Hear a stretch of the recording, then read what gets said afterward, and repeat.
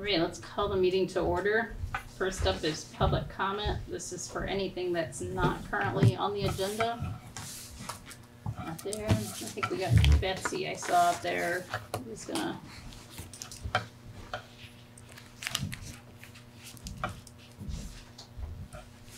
You too, right?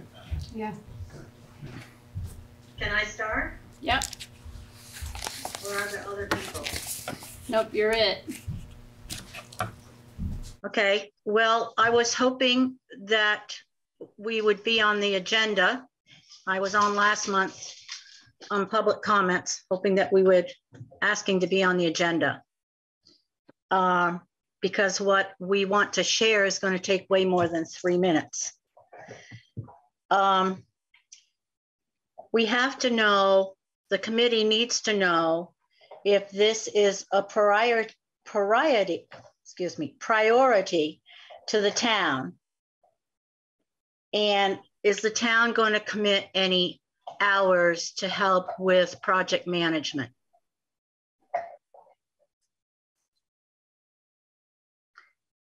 It was brought up that there might need to be more parking. And as I said last month, we've talked to 2 owners. One is indeed would talk with the town. We don't know what the process is after we get that information. We can give you the information and you can talk to them. We don't know what the next step is. We need a lot more guidance through the town. We don't know if we need more parking. It sounds like we do, but they never used to have any extra parking. And other towns on state roads, Tunbridge as an example, doesn't have, they park along the street when they, you know what it's like at Tunbridge Fair, for crying out loud. They park along the street when they have any big events at their town hall and their church. A street meaning Route 110.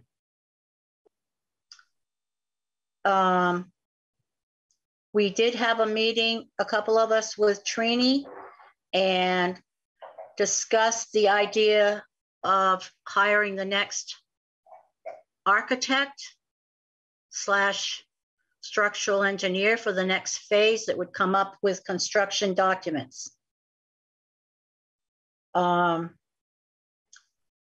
That's something that maybe this committee could work on. But again, without the town giving some sort of, having a project manager or somebody helping with guidance specifically, we do not want to put a lot of volunteer energy into something that's going to be not felt like it's worthwhile. One of the other things we wanted to discuss with you was there were a lot of things that Randolph had on the their proposals or there were a lot of options there that took it up into the $1 million and then $2 million bracket.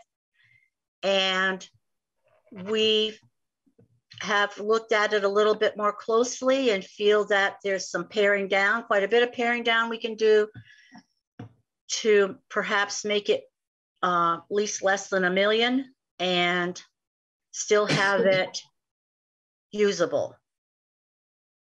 But again, we really need a project manager from the town. We're a great committee. We want to help. We just need someone who's got more skills to guide us and contacts. Or maybe the town doesn't want to do anything with the building.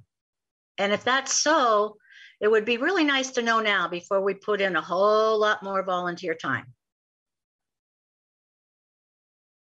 So again, we're requesting to be on the agenda so that we can have a discussion with you about this.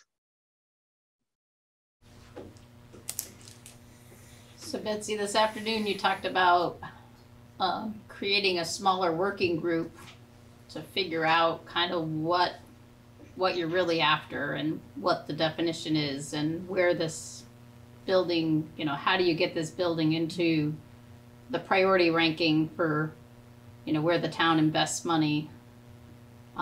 You know, when we talk money, it's more than just dollars, it's labor hours, it's, you know, there's a whole array of resources the town has, you know, so we don't have a project manager sitting here waiting for the next project to come through the door.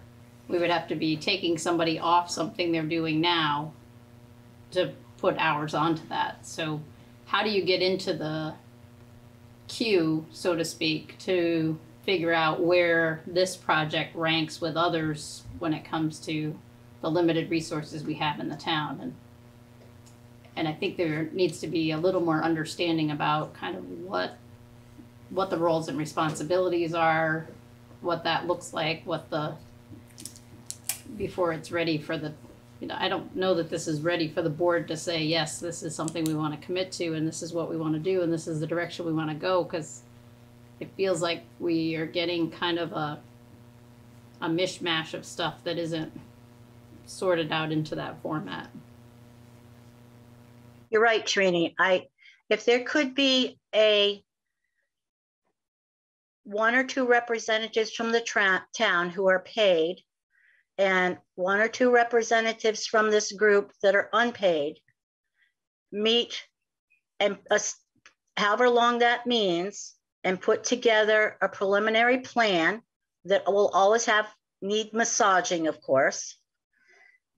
That first meeting might be a couple of different meetings, and then I would think monthly, an hour or two monthly, might be what you're looking at. I mean, I'm pretty well, it would change. It wouldn't be exactly that. Some months would be an hour, another month might be 3 hours of somebody's time. It's depends on what phase everything's at. I'm not sure I agree with that. I think you got to get through the first hurdle of what is this project? What are the roles and responsibilities that you're asking the town, and is it something the town wants to take on to begin with?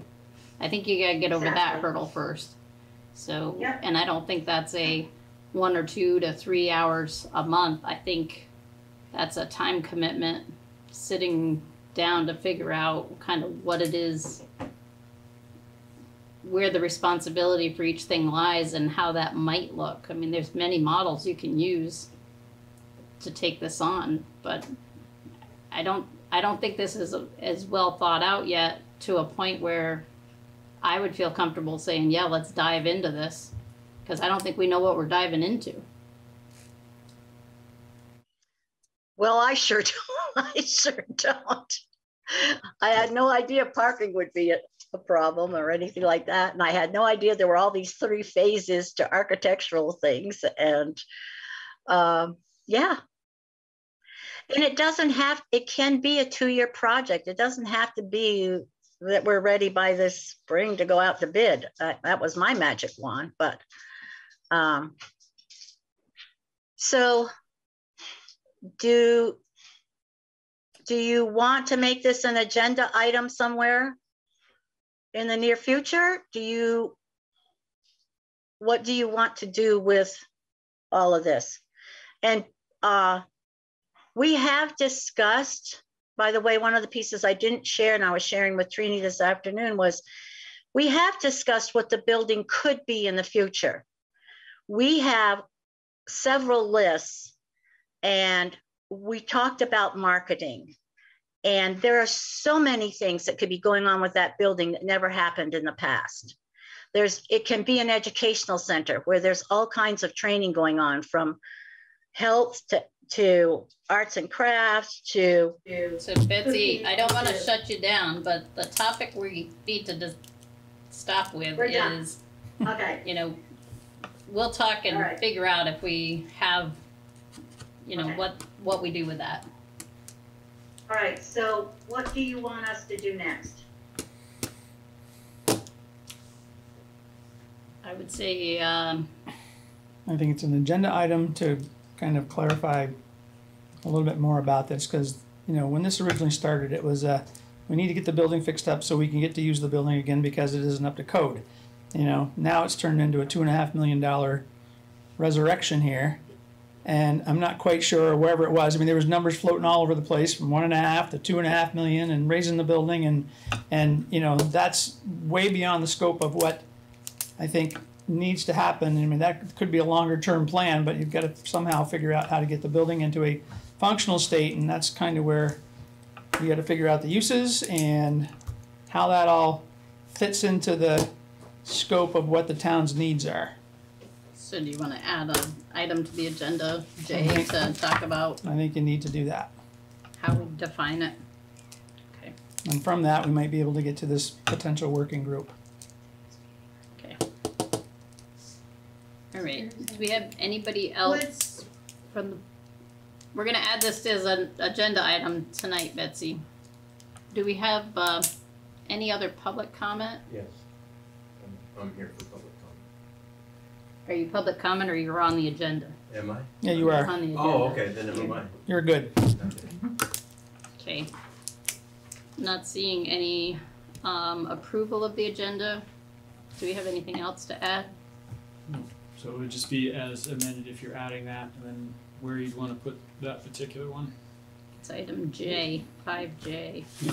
The only question I would have about adding it to the agenda tonight is, do we have enough information beyond what we've already just heard from Betsy to add it to the agenda? I think the only action item for us to discuss tonight is if we want to commit resources to sitting down and figuring out roles and responsibilities and what this even looks like, Right, what this beast is, you know.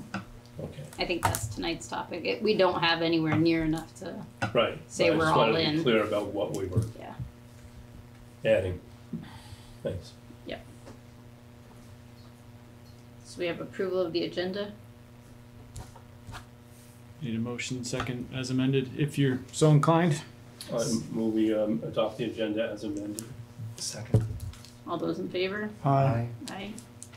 Opposed? Motion carries. Consent calendar with meeting minutes and warrants. So here, All good. Move to approve the consent calendar.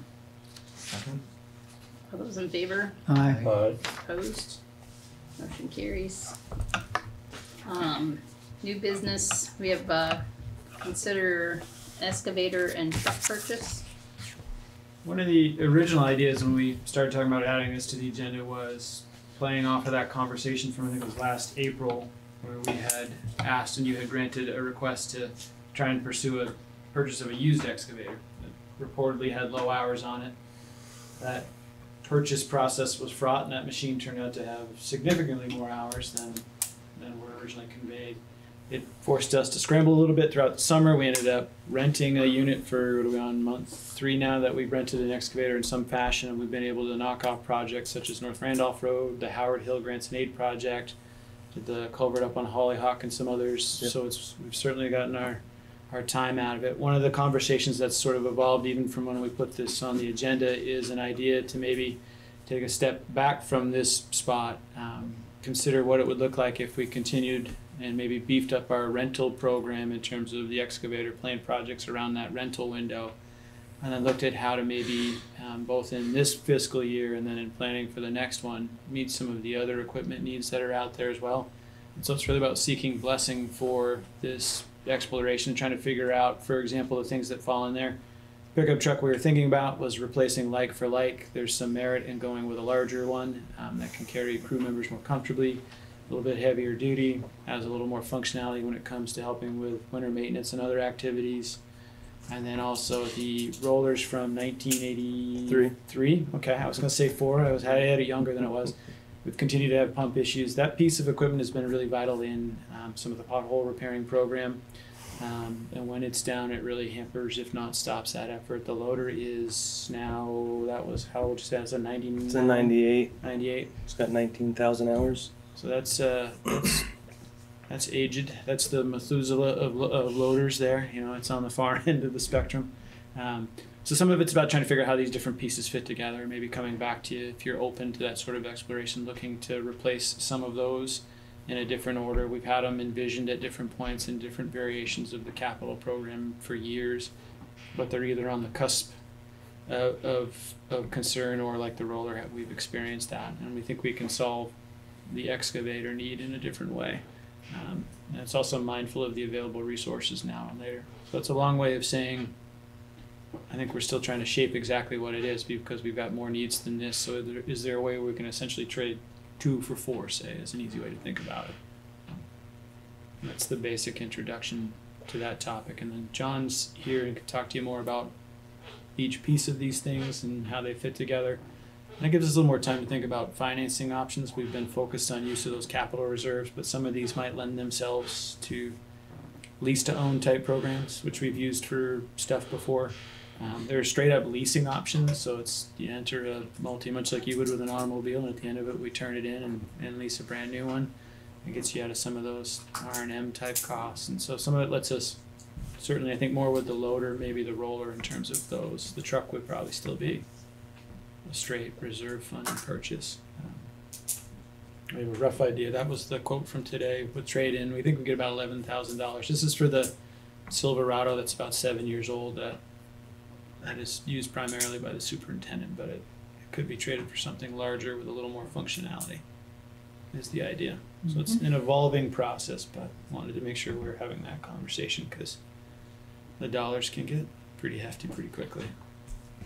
Positive of leasing the excavator, that is you can charge that off to grants. Yep. I guess when we get the grants to do culverts and to do ditching, Right. you can Yeah. charge that lease right off to that. So Howard And then Hill. you can use it to do some other stuff while you Yeah. got it. Howard Hill, for example, will be charged out to a grant. North Randolph went to the stormwater reserve as a water quality project, and the rest of the rental hits the equipment line. So we're also able to spread Spread that it out so cost it doesn't out. hit Yeah. one spot.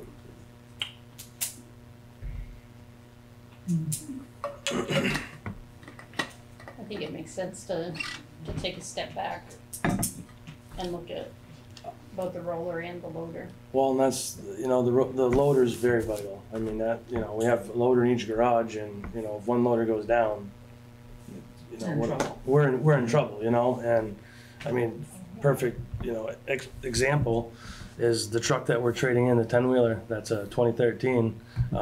Last week we were using it because we had to. The truck died, you know, and we had to get it towed down to the dealer.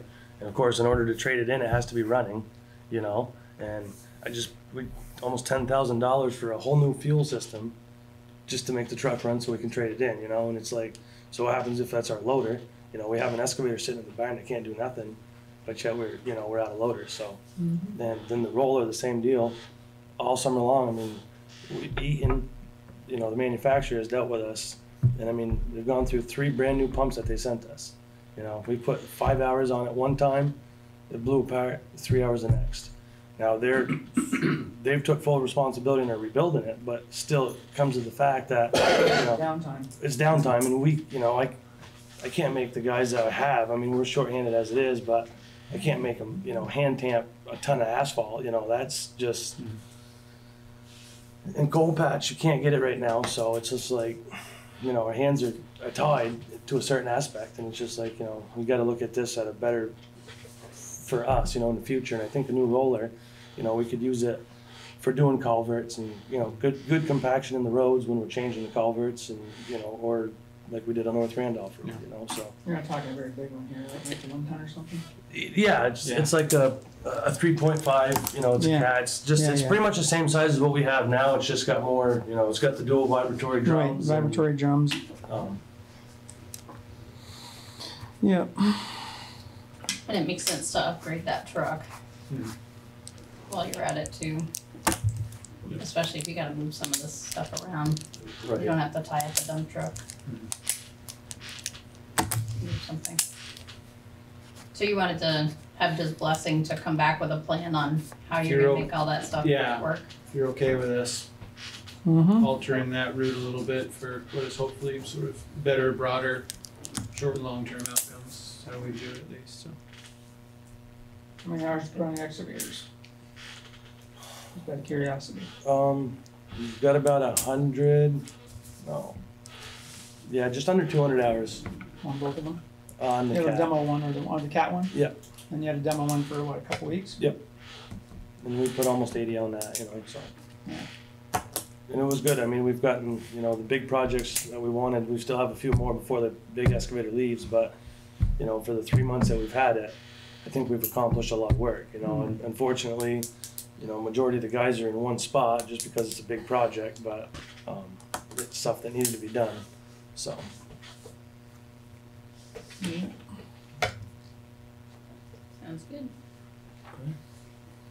Go drink it up. You are blessed. All right. Consider accepting grants for Kimball Library. Saw Amy hop on earlier, so she's here and can explain. These are a couple that you authorized the application for that have come back around to be granted. Right. Good news. Mm-hmm. This was 50,000 and a 24,000 and change, with the match being made by the library trustees. Yep. Anybody have any questions on those? If not, It was a pretty good week that week. Yeah. 75 grand. That's pretty Yeah. sweet. any motions to accept them? Move that we accept both grants. Second. All those in favor? Aye. Aye. Opposed? Motion carries. That was easy. Yeah, Thanks, Amy. Fantastic. Thanks a lot, folks. take care. Consider an invitation to join Ideal. So this is a new program run through the state's. The executive director of racial equity is the point person on this and is listed on the communications. It's a state initiative that involves partners such as the League of Cities and Towns. I think Rural Development and Community Foundation are also in the mix. This is additional or new, depending on where you're at in the process. Diversity, equity, and inclusion work. We'd be part of the inaugural cohort. So the initial class, we've been invited with some others as a community that has adopted a declaration of inclusion. We did that close to a year and a half ago now. That was pretty close to when I started, so do remember that one. We have until September 12th to consider joining. It doesn't look like there's anything involved from us other than some time and sweat equity. We'll be eligible up for small grants for implementation. So in the flyer that's in there, let's see if I can find the page where they've listed it. So that there are different, it's the access to grant funding, there are different workshops, technical assistance, some data sharing, and they list some of the ideas in addition to sort of a general education and improvement type of effort. There are help with different policies, different equity efforts. Policing, obviously, we'd be working with partners with that. So any sort of planning, strategy, and other data work. So we get to be a member. I haven't seen exactly who's signed up yet, although I know that there's been certainly some interest in a number of quarters. So it's important work, and it's the kind of thing that been around for a long time, but this is not anything that I could replicate for you. Take somebody who knows it and folks with lived experience, and Sounds like there's some really good partners Yeah. who are spearheading this too.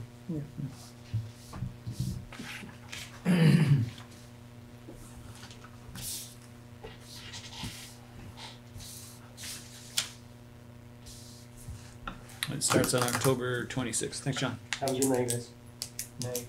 Nay.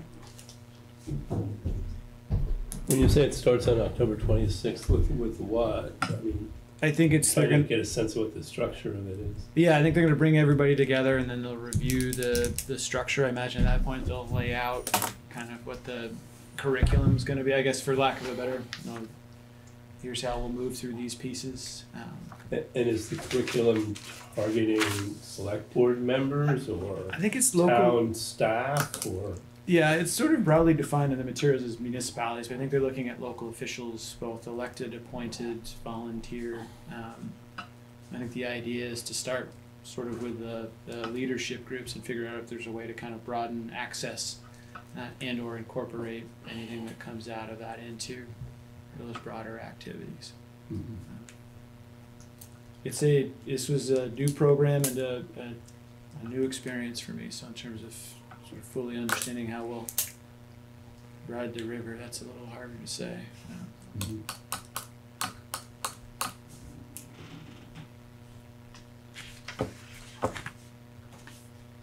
Any questions, thoughts, motions? I'll move that we I accept the invitation to join the Ideal Initiative. I'll second. All those in favor? Aye. Opposed? Motion carries. Next up is a sign permit appeal by Justin Blue. See, you were on So Mark is just, hang on. here as well and thought we'd handle it like we handled some of the other semi-formal processes we do. Mhm. Have the backgrounder and the process stuff, and then you can talk to Justin about the request and the appeal, and then have a general conversation if that makes some sense in terms of how to order that. And so Mark is on here and can run you through the conversations they had and the process to get us to this moment. And you are the body listed in the sign ordinance to hear the appeals. So. Hi, you ready for me to talk? Sure. Sure. Go ahead, Mark. Okay, once again, my name is Mark. I serve as sign officer, also zoning administrator and economic development director for the town. My role as the sign officer is to administer and enforce the provisions of the sign ordinance. So just a brief description of this appeal. On August 25th, Mr. Justin Poulin, completed an application for a sign application for a temporary sign. And that sign was going to be placed on the splitter island in town at the intersection of 12 and 12A. On August 30th, I sent Mr. Poulin a denial letter based on section 207 of the ordinance. Would it be simple? Would it be helpful if I read that, or do we all have copies of that? Do we know what that is?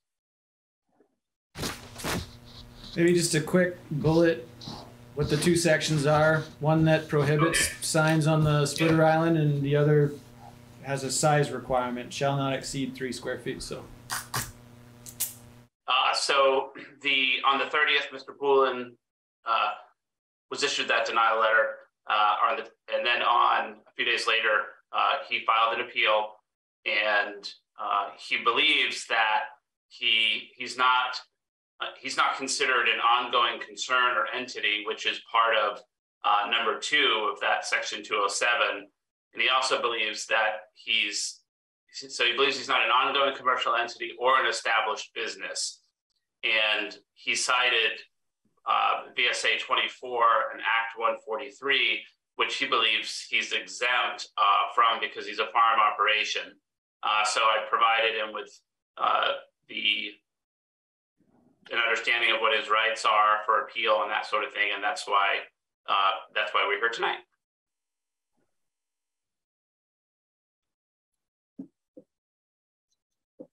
Can I just say that? Just a second. That's all of it, Mark, that you have? Yes, I can answer any other questions, but that's the gist of it, yes. You look up these 2 citations?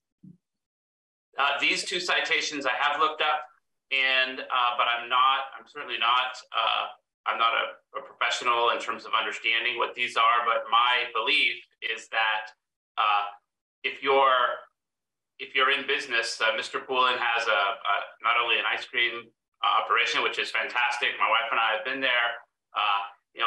But you're an ongoing business entity and you're a commercial enterprise. I do understand that there are certain exemptions for farming, but it just does not. I don't feel like this fits within that parameter. So the town was very clear in the sign ordinance that they frown on having it really much in this area. And of all the details in the sign ordinance that are somewhat broad, it's very specific in the ordinance about 12 and 12A, the splitter island. So I can understand Mr. Poulin's point of view. I understand that it's a great place to stick a sandwich board or something like that, but it just doesn't it doesn't work. It's not in the ordinance, and my job is to enforce that. So, but I am happy to talk with him about other ideas to help him with his business. But in terms of being the sign officer, it's very clear what's in the ordinance, and this doesn't pass muster. And just to be clear, the sign ordinance is a totally separate ordinance from zoning. Mm-hmm. They're passed as two separate pieces. We just have the same person enforcing it. Correct. Yeah. One is through this section related of Title 24 is the whole municipal section of statute. So your zoning authority's in there, it's its own separate category. Sign regulation is under our general regulatory powers. So much like when we consider traffic and other ordinances, it's that broad set of powers given to us to regulate various things through ordinances primarily. Okay. All right. Any other questions on that side of it? Can the public make a comment? Nope, not yet. Okay. It's your turn, Justin. Should I stand at the microphone or? It's just You can do picking it you from up for there. the, You can everything sit will right pick you there. up from right there. Okay, so I'm a little confused because I had asked to address the select board on a different reason, and not a different reason, but a reason related to this. I'm getting the feeling that this is the actual appeal, and that's not what I came prepared for, because I thought I just turned my appeal in the other day and I thought I would get notice of when that appeal would be. So I didn't come here tonight to prepared for an actual appeal process. I came here for a different reason, and I thought I made that clear to Mark when I had asked to be placed on the agenda. So I'm not prepared for the official appeal process. I mean, I could probably ad lib, but that's not why I'm here tonight. So without going into what it is, can you give me just like a one sentence of what you thought you were going to be on the agenda for? I would like to talk about the zoning ordinance itself and possibly doing Sign ordinance. the sign ordinance and possibly a consideration of amending that ordinance. So amending the ordinance is done by the planning commission. Okay, but so that is fine, and I'm not expecting an amendment to happen tonight, but I would feel that it would, if I bring up the issues that I feel should be amended, that the select board could then turn that over to the zoning of the planning commission, who could then come back with a recommendation to the select board. Or not, they could consider the request and. Hold The the ordinance. select board has as it authority, is. in my understanding, I'm aware of the authority they have, yes. I'm to there. change ordinances. I'm aware of that, thank you. So that's why I'm going to the select board. Gotcha. All right. Because I could go to the planning commission and they can just throw it out and not even go anywhere with it. That's why I feel that I would like to approach the select board and get the select board's support or not, and go from there. The problem I have with this zoning, the sign ordinance, it was amended July 9th of 2020, and the opportunity for public input at that time was very limited, if not limited totally, because it was during COVID and there was no public meetings and nobody was really participating in anything. So the opportunity to weigh in at that time was very limited. I thought the changes were pretty limited too, weren't they? Yeah, it changes. They weren't much. But this particular subject here that Justin's addressing, in my opinion, is now blossomed, okay, and it's been going on. I'm not really sure that the triangle's not the only part of it that I think is the problem, but if you drive around here, you'll see, Blueberry Farm up the road here, Beer Farm, beer over here. You're got all these different signs that are showing up at the ends of these dirt roads that are illegal signs, okay, because they're not on their property. And some of them are sandwich boards, some of them are, like a wire post thing, like a political sign. So those are all showing up, and I do think that, I think we ought to kick this back to the Planning Commission and see if we can figure out how to fix that problem, because I don't see it going away, but what I do see it doing is ticking off a lot of people who are, in these rural agricultural areas, and they're doing these different things. Creamies, Woods is selling creamies, Sillaways is selling creamies, Justin's selling creamies, Woods has got something at the bottom of Everett Hill. I just think that we need to address this. And I don't think we really took care of it when we presented it to the select board to be adopted. Because I think Justin said, it was a pretty limited conversation. And there wasn't a lot of public input. I think we were after content Mm-hmm. in that one. Wasn't that part of the whole thing was the way some of our sentences were phrased? Well, there was the court ruling about signs that you couldn't you couldn't discriminate. A lot of conversation about that, where somebody wanted to put a sign up, you couldn't. It had to be content neutral and all these different things, and that was the focus on why that got changed, because our sign ordinance is pretty outdated. This kind of stuff was discussed, but not thoroughly. And there's a lot of these signs out there. You've all seen them. They're You're popping only up going to get everywhere. more over the next couple of months. Because all the political ones join in. Well, with political it. ones were addressed, but these things for, you look at these little Directional. businesses that we're trying to encourage here. These rural enterprises, and one comes to mind is look at the work we had to do to try to get the wine situation squared away. I mean, we put a lot of effort into trying to get that to fit, and he's got a sign at the bottom of his hill. Is it a legal sign? Not legal sign? That could be debated. So I think we need to go back and look at this. So. And I did I brought a handout for you of some ideas that I would like to present to you if it's appropriate, and then you could, but it's not on the agenda. Right. Right. So what we can do is we can send you to the planning commission to have the conversation. well, with I'd them like and to go leave these through on it. the table and you can pick them up and look at Sure. them. Yeah. But that's why and if I have to be asked to come back on the agenda, I would like to do that, but that's what I originally thought this was for tonight. So, because the conversation Mark and I had probably about 2.5 weeks ago, before I submitted my appeal, that's when I had asked to be placed on the agenda. And I guess it just morphed into something a little bit different, so. Yep. You're welcome to leave those for the board to look at, and we'll also toss this to the planning commission so Okay. they can. So should I officially Pick that up. request to be placed on the agenda again to talk about this in more depth, or before it goes to the planning commission, or? I think it goes to I the think planning you commission. kick that to the planning commission. Right, I'd rather have you go to the planning commission. No, I think we'll make the Barry's on directive the to the planning planning commission that they Right. revisit the sign ordinance. Right, but I would like to say, I think this change would address a lot of my concerns that are gonna come up in the appeal. And if But this, the appeal, unfortunately, we have to hear on the existing. I understand One, that, yep. but in the future, if something like this could happen, it would address, what we're talking about now.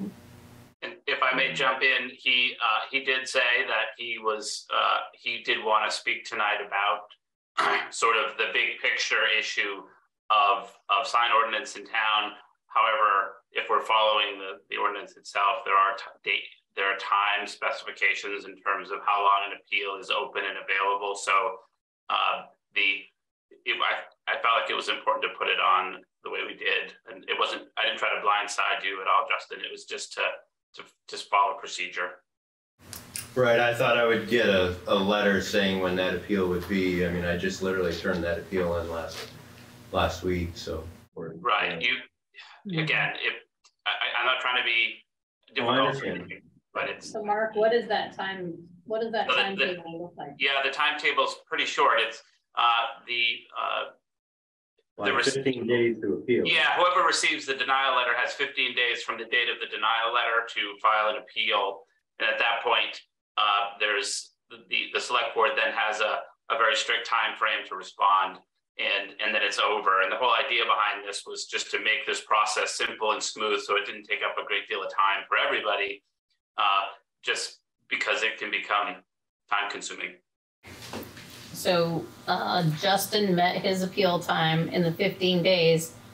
When do we have to have a hearing on it and respond by? And what I'm wanting to know is the next month's meeting okay, or do we have to do something? Okay, so the action by the select board it says here, the select board shall hold a duly warned public hearing within 45 days of receipt of an appeal and shall render a decision within 15 days after the close of the final hearing.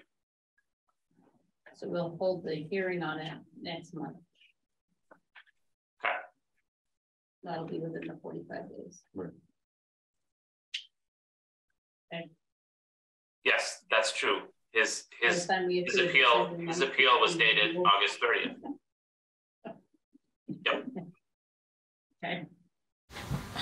And I will receive a notice of when that appeal date will be. You just got it. Well, Next I'd like select board meeting. I'd like something official. You'll get that, you'll probably get that official notice. Right.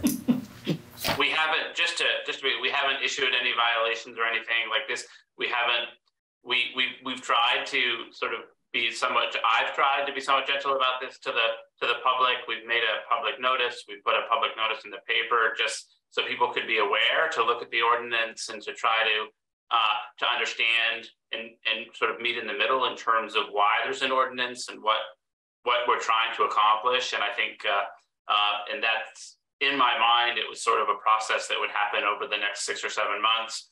And as applications come in, just like this one with Mr. Poulin, we would have a chance to review them. And in this case, Mr. Poulin's interest was to have his opinion heard about changing the dynamics of the ordinance itself. And I will say Mark's been very pleasant in this whole process. So. Good. Good. All right, so we'll move that item to next month's agenda and send you off to the planning commission. Okay. And Perry will have the conversation there also, but Sunny Holt will be the one that will take the lead on that. And I'll hear something from somebody maybe. I imagine probably Sunny will. Sunny's about Put it on the agenda, to talk about it and revisit the sign ordinance. Sunny will send you a notice of when the planning commission meeting is. Okay. Thank you. All right. Wherever I leave. Next up is to discuss the high school access road closure and emergency services access.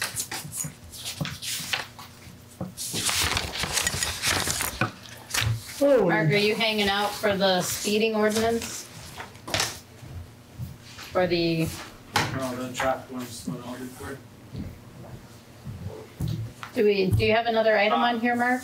Yes, there's, do I need to be here for, I think it would be number G, discuss economic development director zoning admin position, or do you not want me there for that? No, I think you should be. Okay, I'll stay. Yeah.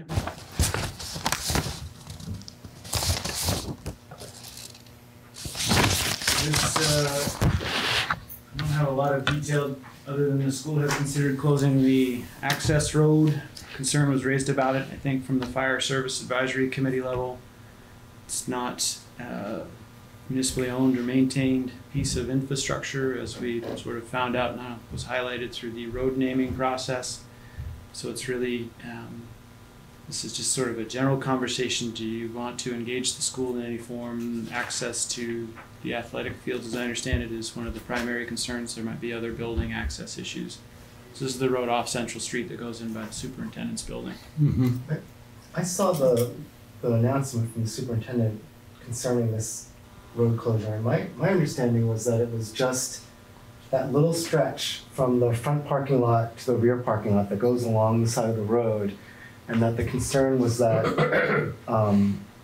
that with the blind corners there, that there's been a bunch of near misses of some that were pretty scary, and that's the section that they were interested in getting rid of, not the section from the street Out to the school? building at the high school. You think it's the driveway to the superintendent's building? No, that's No. what I'm saying, it's not. It's So the challenge is, the fire department is not liking this at all. Right. And so they're asking if the town wants to get engaged. And what they don't like is that leaves them no way to access all the way around the building. right. And they've also said many a times when they call, the emergency services come in the main entrance And if they have to go out around back, now they gotta go out on the street and come back, and they can't make that turn to come back down by the superintendent's. So if they're at the wrong site and they gotta get to the back, they now have to go to Forest Street, out Windover, back down Central Street, and in by the superintendent's. Yeah, I can see the concern. I just want to make sure we're talking about the. Yeah, we're talking about the same right road. piece. And the other challenge that was brought up was when there's a lot of athletic events there and they call in emergency services, you can't get out around by the tech center and out around back because cars park everywhere. So a lot of the emergency services start in that way and then they end up coming around to that back way and lots of times walking across to get to the people or pushing the gurney or whatever across there. So I think the concern is that they want to make sure that there's a pretty robust conversation about what that impact is to them being able to respond to something there. Have the fire folks spoken with the superintendent about this directly yet? Yes. I don't know if they've engaged the superintendent. They've engaged Bob. Facilities people. Bob Worley? Yeah. And felt like it wasn't really, they weren't heard. But, Trevor's right, it's not a town road, so we don't have a say in it, but it does have a pretty serious impact on our response. We're responsible for fire services there. And that's a pretty serious, if it was a new structure, we'd make them have a road all the way around. Exactly, I was gonna say, if it was a new structure, they'd have to have a road all the way around buildings, which they don't have any access now on that southeast corner. Correct. So, you think the reason for closing this is because of traffic concerns at the crosswalk? Not the crosswalk. No, it's at that section that came around where the band and chorus and all that used to be, that kind of funky. Okay, show me where we're going here. Alright, so that's the driveway in from Right, but we're Central. talking about over here.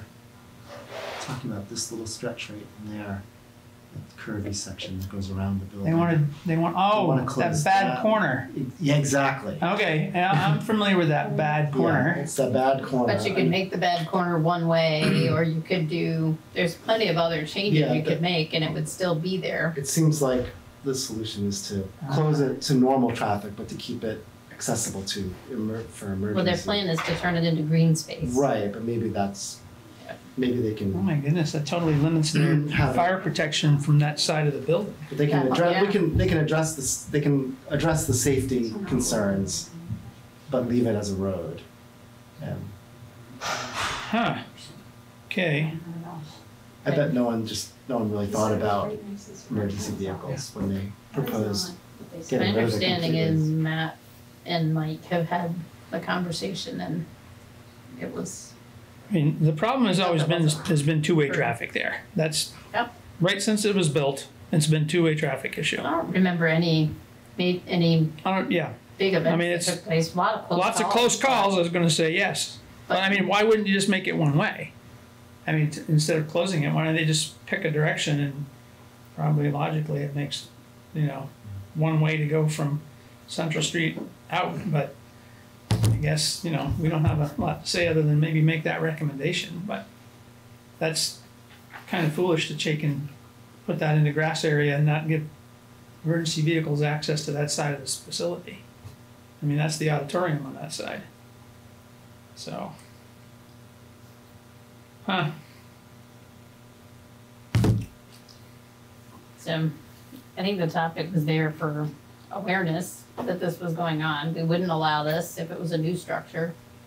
Zoning would require them to get the fire department's sign off, and the fire department wouldn't sign off without an access. So, I don't know.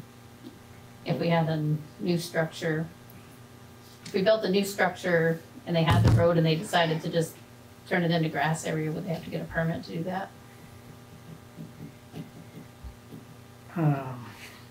The reason I say that is because this has been on their permit applications, because when I don't know if you were on the board at the time, when they cut all those trees in front of the entrance to where the guidance office and the Yeah, auditorium yeah, with, they paved it over and put yeah. accessible parking spots on the lawn. I would think from a, Because that was all part of that discussion that time. I think it's in that permit. I don't know if they really can get rid of it without a conversation before the zoning board. It 'Cause there was certainly a- seemed to make sense, like you're saying, if you built a new structure and conformed to zoning where you needed a road, you wouldn't be allowed to I don't even then think get rid that, of it, I so. don't even think it'd be zoning. I think that would be a state requirement that they'd have to have they'd have to have a road all the way around.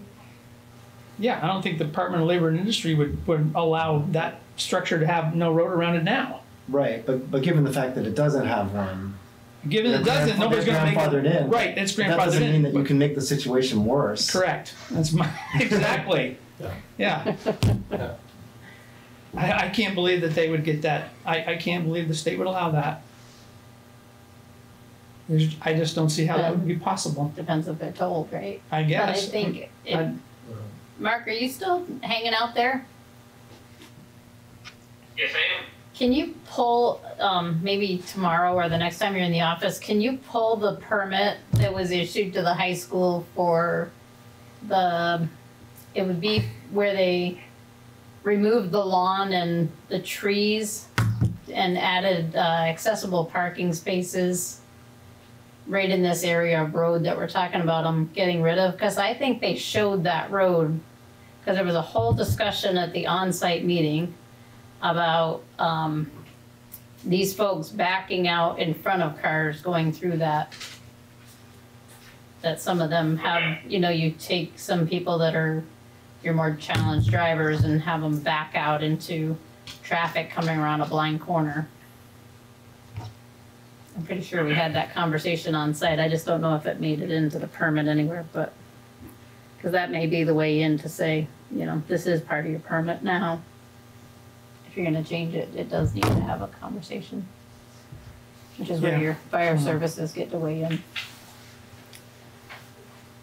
All right, Okay. Well, see where that one gets us.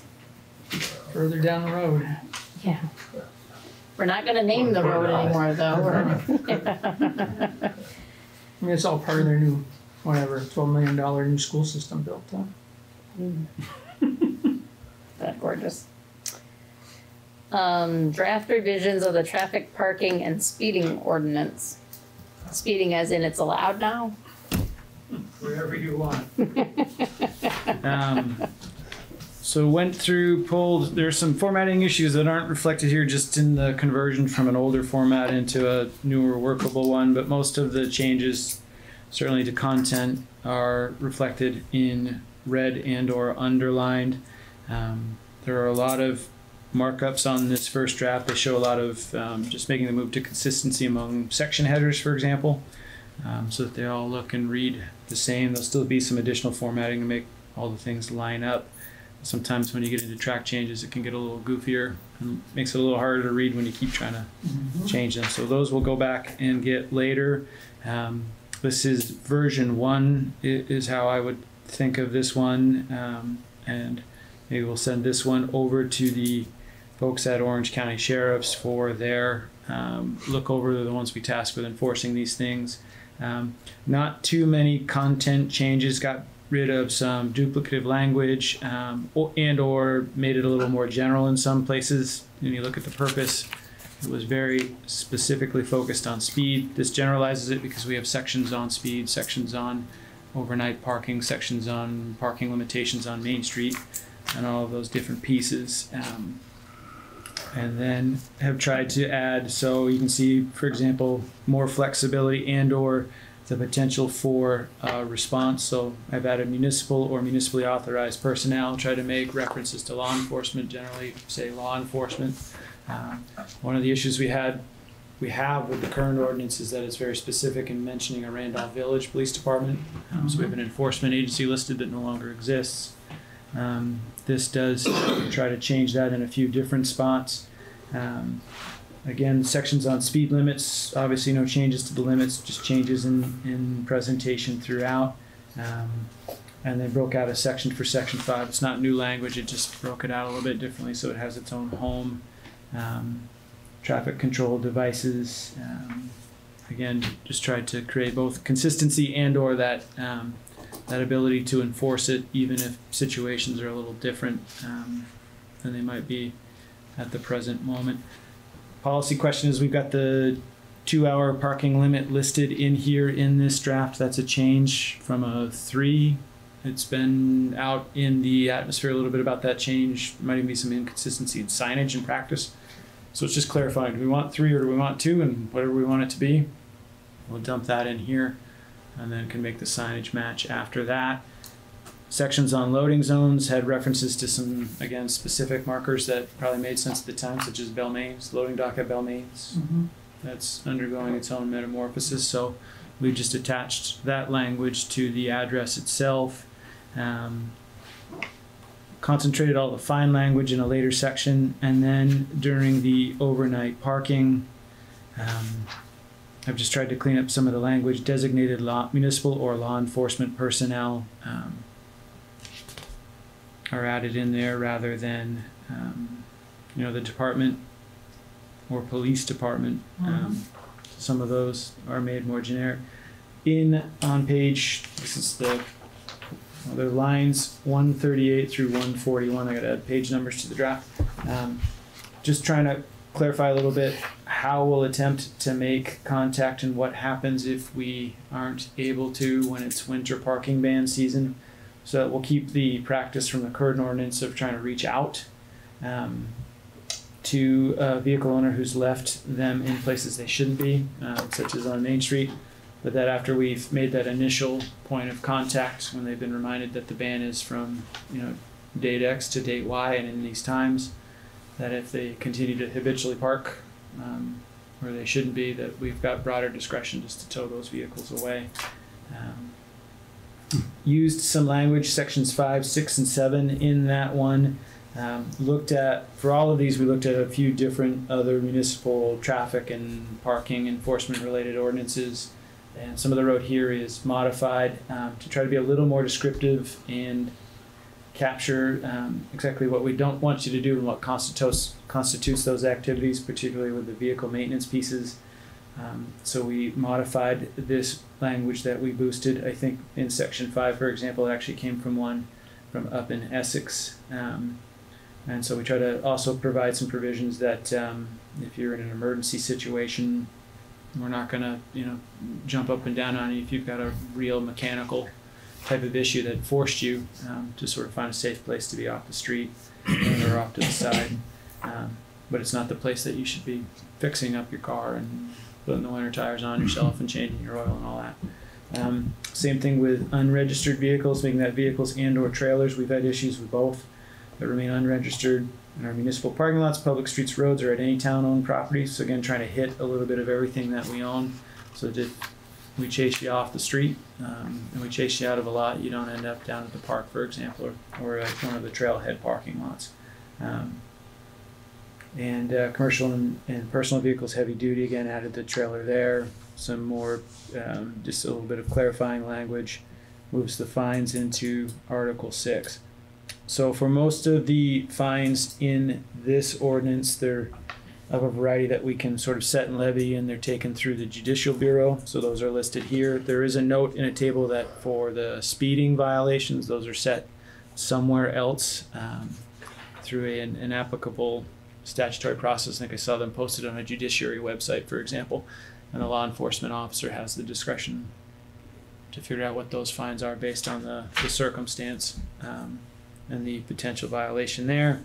And then from there on out, it's just section headers giving adoption its own article number and then changing some language for additional consistency. So there's not a ton of policy content in there other than the 2 to 3 hour question in terms of how long. Some clarifying language on what constitutes abandoned maintenance. Those are the conversations we have with vehicle owners on a granular basis. There's no section in there about the vehicle full of Mountain Dew bottles, though, so that can still stay. Let's go. That lived out there. That finally went away. The green, super. Yeah, chock full of Mountain Dew. And then changes the enforcement in it, so that's a little more flexible, so that if for some reason something changes. And we tried to add some flexibility in there. Some of the traffic ordinances, if for some reason we ever had regulatory personnel or ordinance enforcement personnel, they could take on some of the civil or ordinance-based violations in here. They obviously couldn't issue speeding tickets as a non-sworn officer, but that's the basic overview of those changes. It would try to address some of the stuff on Main Street that was the subject or the impetus for doing this draft by providing those enforcement tools, particularly to law enforcement in this case. While we've also drawn maybe hopefully some clearer, brighter boundaries around what is and isn't acceptable for folks parking. Yeah. Doesn't mean we won't still have issues, but hopefully we have better tools to address them. Should we be mentioning the spaces that we've dedicated in, like, there's the parking lot on Pleasant Street that we put some spaces for Red Lion Inn there, and they're gonna be there overnight, maybe more than a week. I've heard they're a problem because they don't park where the signs are. They park in the middle and then it's there for 3-4 weeks and the mound of snow grows. But I'm just thinking, you know, if I grab new windshield wiper blades, for example, and I live there, I'd probably change them in the parking lot. You know, that's kind of the minor maintenance if we should. Yeah. I think there's a number. Isn't there? Didn't we assign a number? One my time. I Can't think help it's you on that 6. one. I think they have 6 parking spaces, and I think they're all the way to the back next to the fence. Was that done through an arrangement with our ACDC versus? Probably at the time they were Yeah, when putting they, together the permits to create that space and yeah, they had assign to the have parking it. spots. It might make sense to go through the sort of the agreement protocol to try to enforce that. I mean, you could always designate those spaces there, but it might be more effective to try to use the agreement as the lever. Unless we do want to take a harder line with it and work up to that, either fine and or tow. I was just meant as an Yeah. exemption, like if we have, Oh, okay. or as, you know, these are, we exempt, like we mentioned the loading dock, Yeah. we mentioned, should we mention that, you know, unless under a separate agreement or something like that. So yeah, so I see, I'm sorry, I missed that. 151, for example, that line right there, if we added in there, some language to the effect except for vehicle owners parking in spaces under the umbrella of an agreement with the town or something. We'll figure out the right ordinance language, but that kind of intent. You never know, they may go out there and change their oil. Mm-hmm. You may find it on the pavement too, but that would be a problem, but. And the only other thing that I saw was, I think that the hours on Main Street should be from 7 to 5 instead of 7:30 to 4:30. Because you still have businesses that are, you know, I know that there's some businesses that start a little earlier. Beauty shop, I guess, on Saturday morning starts early.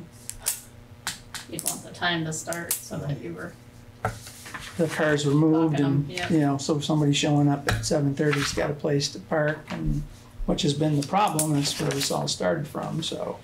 And then I think at least at 5 o'clock, and, you know, at that point, now you're competing with the restaurants that might be on the street, but it seems like you've got enough to cover that, but at least to go to 5. And I think 2 hours is probably sufficient. Wouldn't think anybody would need to be there more than 2 hours.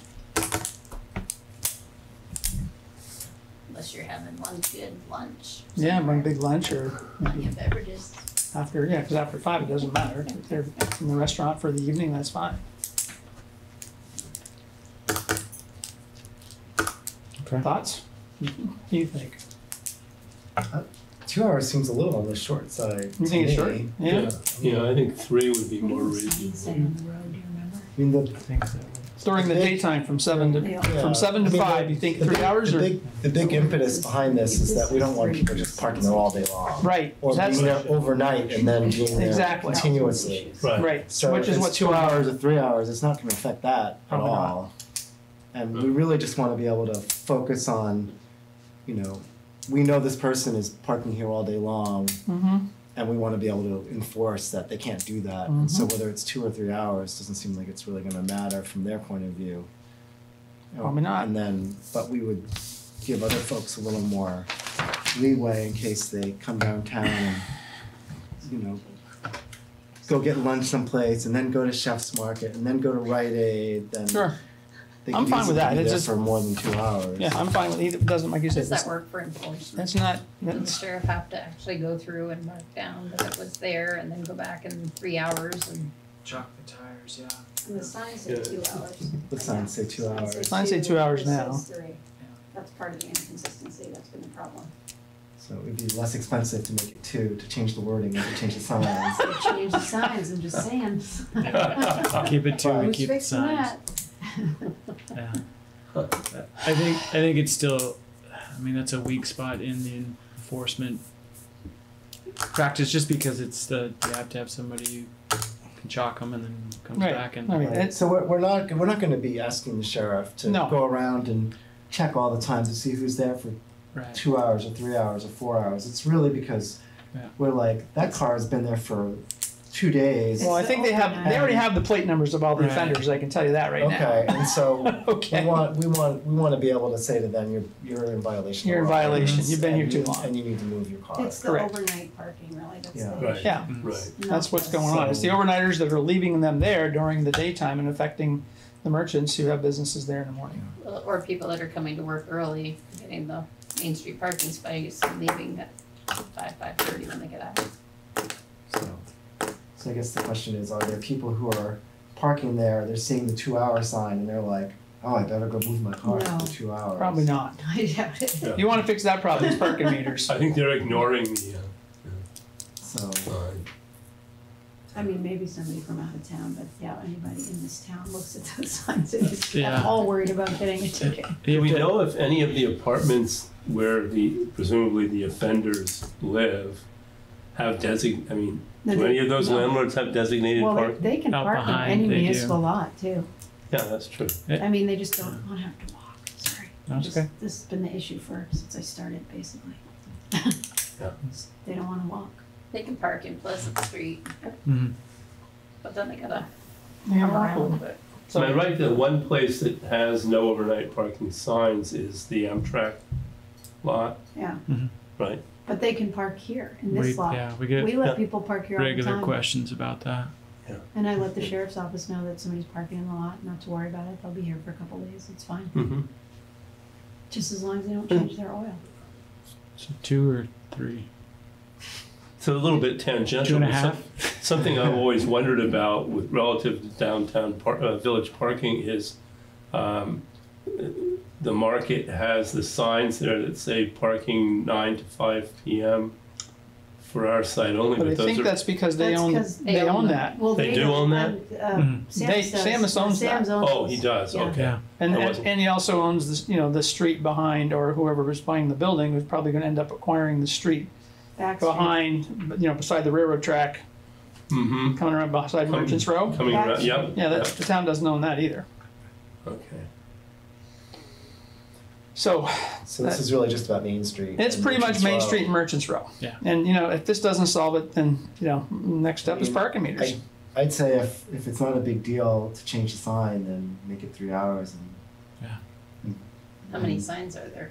Oh, like 2 or 3, I don't know. Yeah, it's not Not that, not it's that not a big many. deal, I just, Less than I was half just a saying it was a It's fine. consideration. Since we're dealing with it, might as Yeah. well, because it does seem like a more reasonable length Yeah. of time. Okay. It's fine.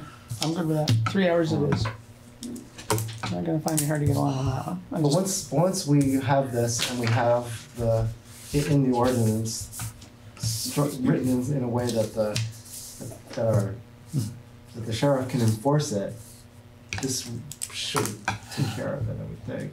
Right? Yeah. We'll be able to tell people you're there for more than 3 hours. You can tell them, they can do a lot of things. Well, ultimately. They've all had warnings. They all know that, this group, But hasn't the issue been that the way the ordinance is written, it's the enforcement able to the is sheriff's sort of- departments can't enforce this. Right, Right, but after we change this. Seems they'll like be- they could. They'll be Yeah. able to. Yes. that's what they told us. That's what And the sheriff if they know told who the us. offenders are, they can just put them on notice that this is the deal from now on. Mm-hmm. Yeah. And deal with it. Print out the ordinance and put it in the windshield. Right, because We can make it quite public, I'm sure. So, all right. You can So Facebook that's it. headed over to Orange County. Yeah, I'll make the changes that we talked about here, headed over there, and then if you think you're going to be ready at that point, and if they don't have anything crazy wild to talk about beforehand, we can move to a public hearing on the changes if you want. That would be one of the next steps. Mm-hmm. We can schedule that up. I think the timelines all work for the 11th of October still. Okay. Great. Good. Economic Development Director, Zoning Administrator position. I understand the idea, right? It's to have a conceptual conversation, or at least a beginning conversation about separating the two activities from each other. So take your advocate and your regulator and figure out how to make them different people. And there are different models to consider in doing that. And so it might be, as we think about the budget process and moving into that cycle, what does that look like? And we've talked about everything from part-time zoning administrators, though having been through the hiring cycle and talking to many others, we're hunting for unicorns there a little bit. Is the concern that there's a, I don't know, conflict of interest isn't the word I want, but you see what I'm saying, that they're inherently two different positions and they could collide I think in some that's circumstances. part of it, but then having had to sit in the zoning administrator's role, the other thing is if we want to hire somebody to be an economic development director, it helps to let them do that. The zoning is completely disruptive, even when you set office hours up. People don't adhere to them, so you're trying to do the customer service thing and take them as they come. Questions might be simple, or they might be difficult, or they might seem simple and be difficult. I want to put an accessory dwelling that's energy efficient of a certain size on the back, whatever acreage of my farm, so I can use it as short-term rental and house farm interns. That sounds laudable and a good goal, and it'll be out of sight, and it turns out there are a number of complications with that. So then that person who's supposed to be working in a footprint with this thing, it kind of crawls out of that box however it feels like, whenever it feels like. Now you're still trying to manage what are those economic development activities. So should I be seeking grants, managing projects, building relationships, reaching out to business for help? Well, that's harder to do if I'm trying to meet statutory deadlines to get something before a DRP. And so they really, I mean, there's a little bit of there's the concern over that we haven't seen that sort of manifest in practice or anybody raise that as a complaint in a situation. As I understand it, going back to the beginning of the mashup, a lot of the pressure is felt in having to do both simultaneously.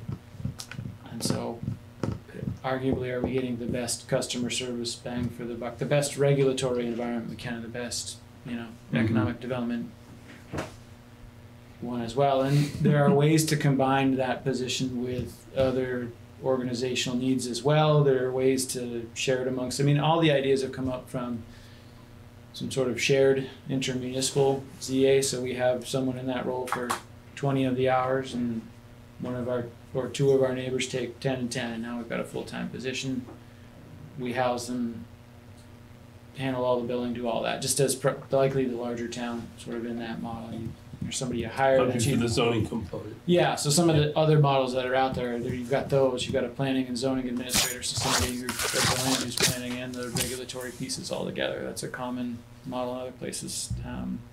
Some towns are moving toward an ordinance enforcement person, so it's somebody who would pick up the sign ordinance, the zoning ordinance, but might also pick up any public health types of pieces, might pick up, assisting with some of the animal control pieces, might, if we have other nuisance ordinances, for example, might help in that, would become the E911 coordinator, would take sort of all of these things that are out there and necessary, then make those sort of the job. There are ways to combine, some communities have combined it with building inspection and tied that into fire services positions to try to get a little bit of everything. So there are a number of different ways to set it up. There doesn't seem to be an entity or an option to go out and say we want to simply straight up contract for this, for example, but Two Rivers is also exploring that. They sent a survey out where I think they're trying to figure out, because everybody in some form is either looking for or likely to look for a zoning administrator. It seems like pretty soon. Especially in smaller communities. Yeah.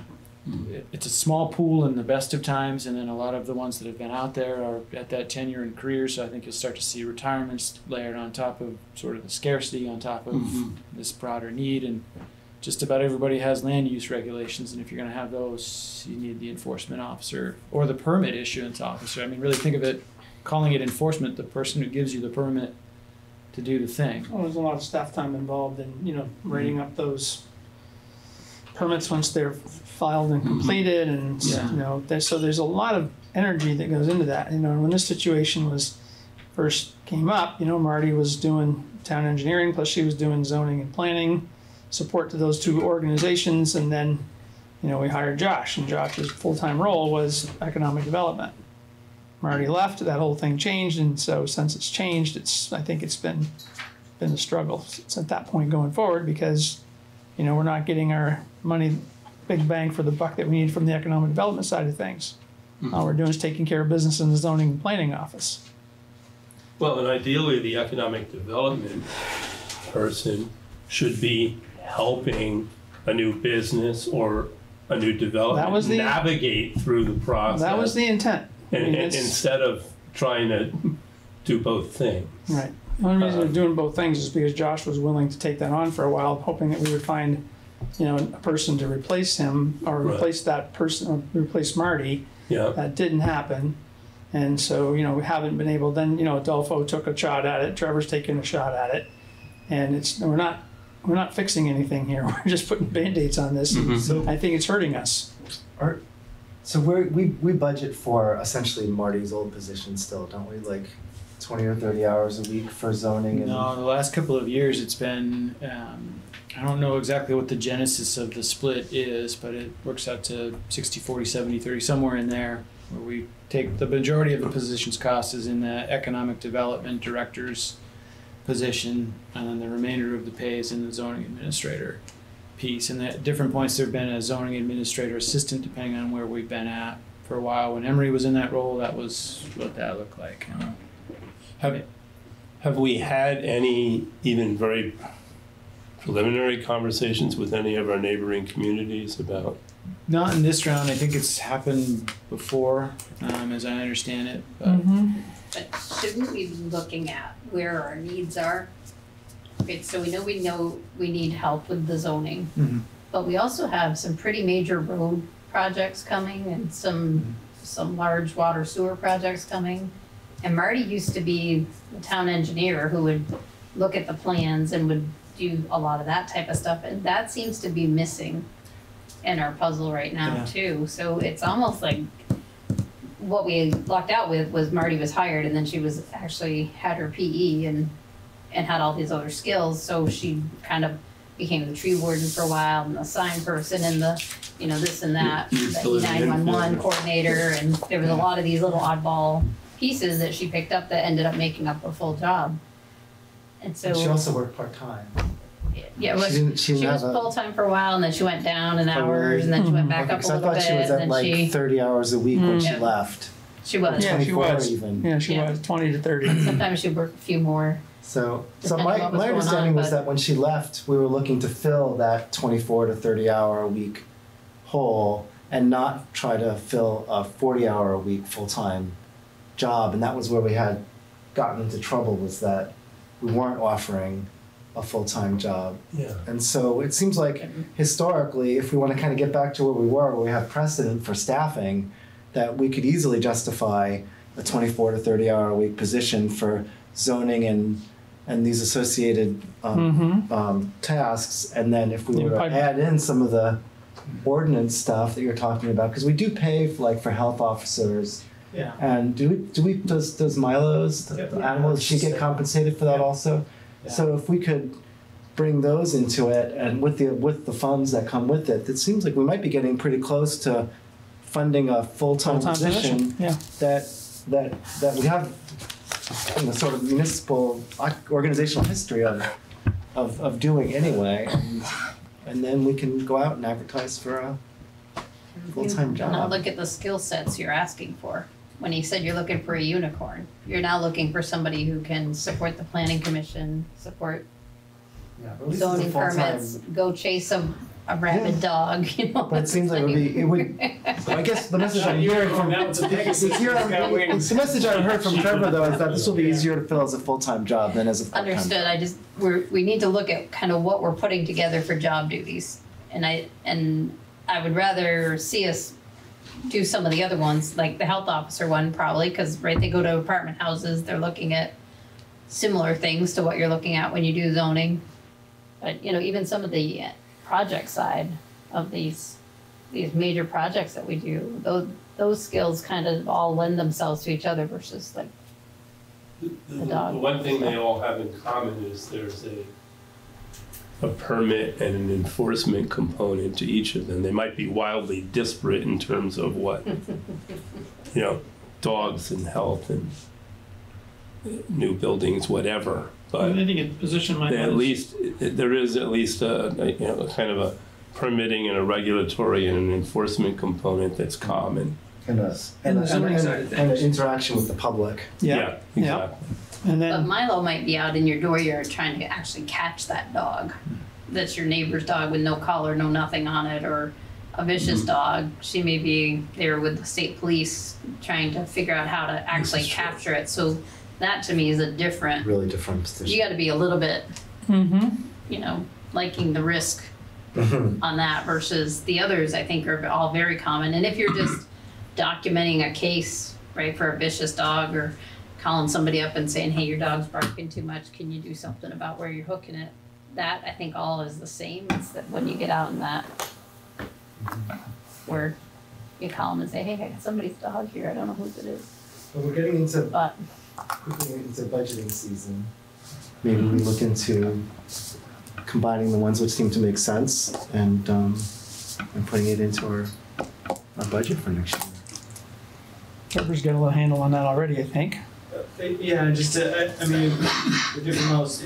An area that you hit on a big one in terms of it would be to have that project all the way from sort of the scoping and the estimating on through the management end, to have those capacities more readily available, to have that person put together some of the bid specs. We're papering those things together. It's going to seem like a weird analogy, but stick with me. Everybody remember the movie Major League from the 80s? Mm-hmm. There's an older pitcher on the team who he's got nothing in terms of what you think. He's got an emery board in his pocket, some Vaseline on his cab. He's throwing every piece of junk he can, and he lasts as long as he can, does as good as he can. That's what we're doing right now. I'm Harris in this particular tortured metaphor, whatever we're talking about. And we can make it for a little bit, but at some point we're going to need somebody who can go out there and do those other pieces. You're gonna run out of Vaseline. Yeah, or they're going to catch me with the emery board. You know what I mean? Like we're at that spot, and we. So That's in some form to get those would she would be. come right out with the plans and meet with the contractors, because we did it on Clay White Road. She had them right out, and she had her tape out measuring, and she was like, nope, this isn't going to work. You have not come out. You're out 10 feet. You're supposed to be out 12 feet. You know, we're missing that. And we're relying on the contractor to say, I did what I was supposed to do. Yeah. Here's the bill. Okay, Well, then the creation of punch lists, holding people to those. I mean, we would get a better product out of it, start to finish. You really need a project manager who can constantly look at these things. You know, John's doing a great job, but he probably is not that person to be, you know, doing that part of it. He's got a whole team to manage, not necessarily arguing with a sub or somebody like that. So I'd be all for having you take a look at how to bring something together to get this to a full-time position again, because I really think that, you know, I think we're lacking in this economic development department, you know, and we have been, you know, pre-COVID, I thought we were making a lot of progress. COVID got in the way. Now we're kind of past that, and I really think we need to get back in here. And, you know, Mary struggled with this with her team, and I think there needs to be, you know, a lot more communication and a group of people that she can bring together to work with Mark to work on these different things that are out there. You know, ears to the ground. Is there a new business that wants to come here? How can we help them? Those are the kind of things that originally, when this was all envisioned, that was how it was going to work. So I'm thinking that it'd be great if we can really come up with a good plan for separating out the zoning and these other things that really should be done by someone else, and have the economic developer person really be able to focus on economic development. And when we get to that point, especially because at that point, because this is going to take a little while, Mark will have been in his role quite a bit longer and will feel a lot more comfortable and knowledgeable about the world that he's now living in. And then I think it would be good for us to come back and have a discussion about what we would like to see him really focus on, because my impression is that we could have 3 people in that role and be busy. And so there seems like setting priorities and having some direction from the board might make sense at that point. It might help us target some of those grant and project type areas too. 'Cause one of the challenges, especially when right now, is we're trying to wrestle this thing to the ground and back into shape. When you lose the people and the historical knowledge and all those other things, it helps us sort of get into that line, that smooth trajectory, and so that we can do those projects and do them well and manage the grants well, rather than right now we're in respond and react mode to a lot of those types of things, and then be a little bit thoughtful about what do we want to target, what do we want to target it for, how do we want to go after it, and right, and there's so lots there's of a lot opportunities. benefit. And we were moving down a pretty strong path on the recreational side of things. Getting the grant for the trail system was critical. I think there's more of that kind of stuff out there, and I think Joss was instrumental in helping with that. I think that's what Mark should be doing, along with things like getting the money for what we went for the water system and those kind of things. That's really what that job, I believe, is where he should be at, along with, hey, there's a business here that's wanting to come here, but they need something from us. Those are the things he needs to be communicating. And I don't think you can do it if you're trying to do the zoning role. You can get, having, I don't want to speak for Mark, but having had those weeks in between it was killer. We tried to set hours up, we tried to steer it through a central hub, and then you can't always predict the complexity. It goes back to that, what seems simple may not be. Trevor, in terms of the budget and where we're at for money, we've had a bunch of vacancies that have presumably saved us some money in terms of where we're at and budgeting for positions. Would it be possible to use some of that money to advertise a position that we've been talking about just now before we get into the new year? We could, but I would recommend structuring it in a way that we get both, we get through a budget process where we say everybody's in agreement, we've figured out the right sort of dollar amounts for all these things. So we've got a budget and the voters have said, go ahead and do that. And so we're at that spot where the voters have said, as of July 1, you'll have these resources for that position. We agree with this idea. Yeah, I'm not saying that we shouldn't do that. That also gets us through winter, which is where we have some variability in costs and expenses depending on that. So that if we need, for whatever reason, there's a little bit of that type of cushion. Let's say you get into April, if you've got a really good look, you might be able to say at that point, we can jumpstart this process because we feel comfortable that these resources are there. Okay. We can bring somebody on at that point, and that's how you might be able to go kind of early in that. Okay. And it also lets us make sure we've got everything else in place that we need to be, that we can get sort of all the way back up and have our legs under us with the finance department in particular in that case. Okay.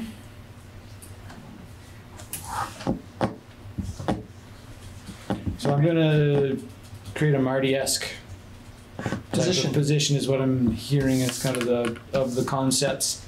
That's the first one to take a look at. But I think you're probably good to add in the health officer role. Okay. For that, because that's a very similar function that they usually end up doing. And we'll give also some additional funding to go towards that.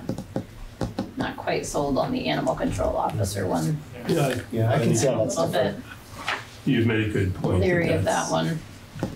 Separate. But I don't know what else is out there. I think that would be a good start, and then see if we can find somebody, what their capacity is, what their skills and interests are, and maybe something else seems Could be really folded obvious. into it. Yeah, The E911 stuff, for example, would be kind of an easy add. It's a relatively low time commitment. Right. We also have the emergency person. Yeah, an EMD that had a little, some component of that process that was sort of in-house or strongly tethered would help. Certainly if there was an emergency situation.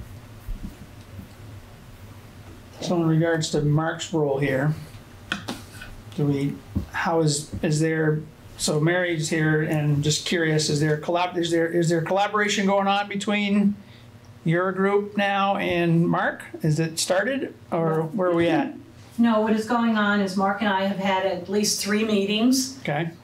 in the last 2 weeks, and one has been around that grant from the Marketing and Tourism regarding Randolph in Motion. And then he and I met just the other day, Wednesday, and we did a lot of brainstorming how we could help one another as far as the economic development.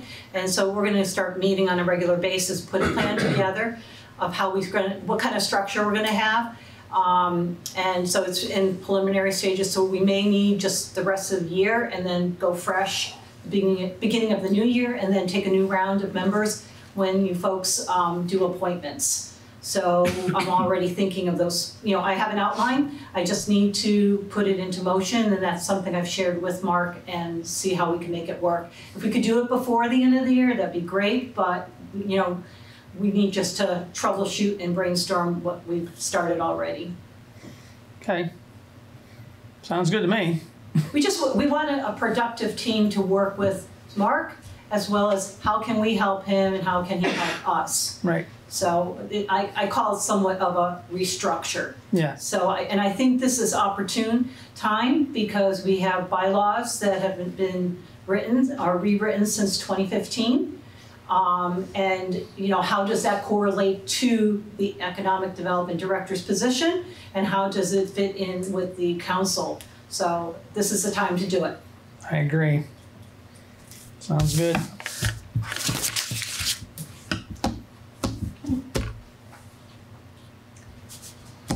Alright, next up we're considering appointing a VLCT Town Fair voting delegate. Really exciting thing for a board member to experience. Hear the excitement in your For your voice. lifetime.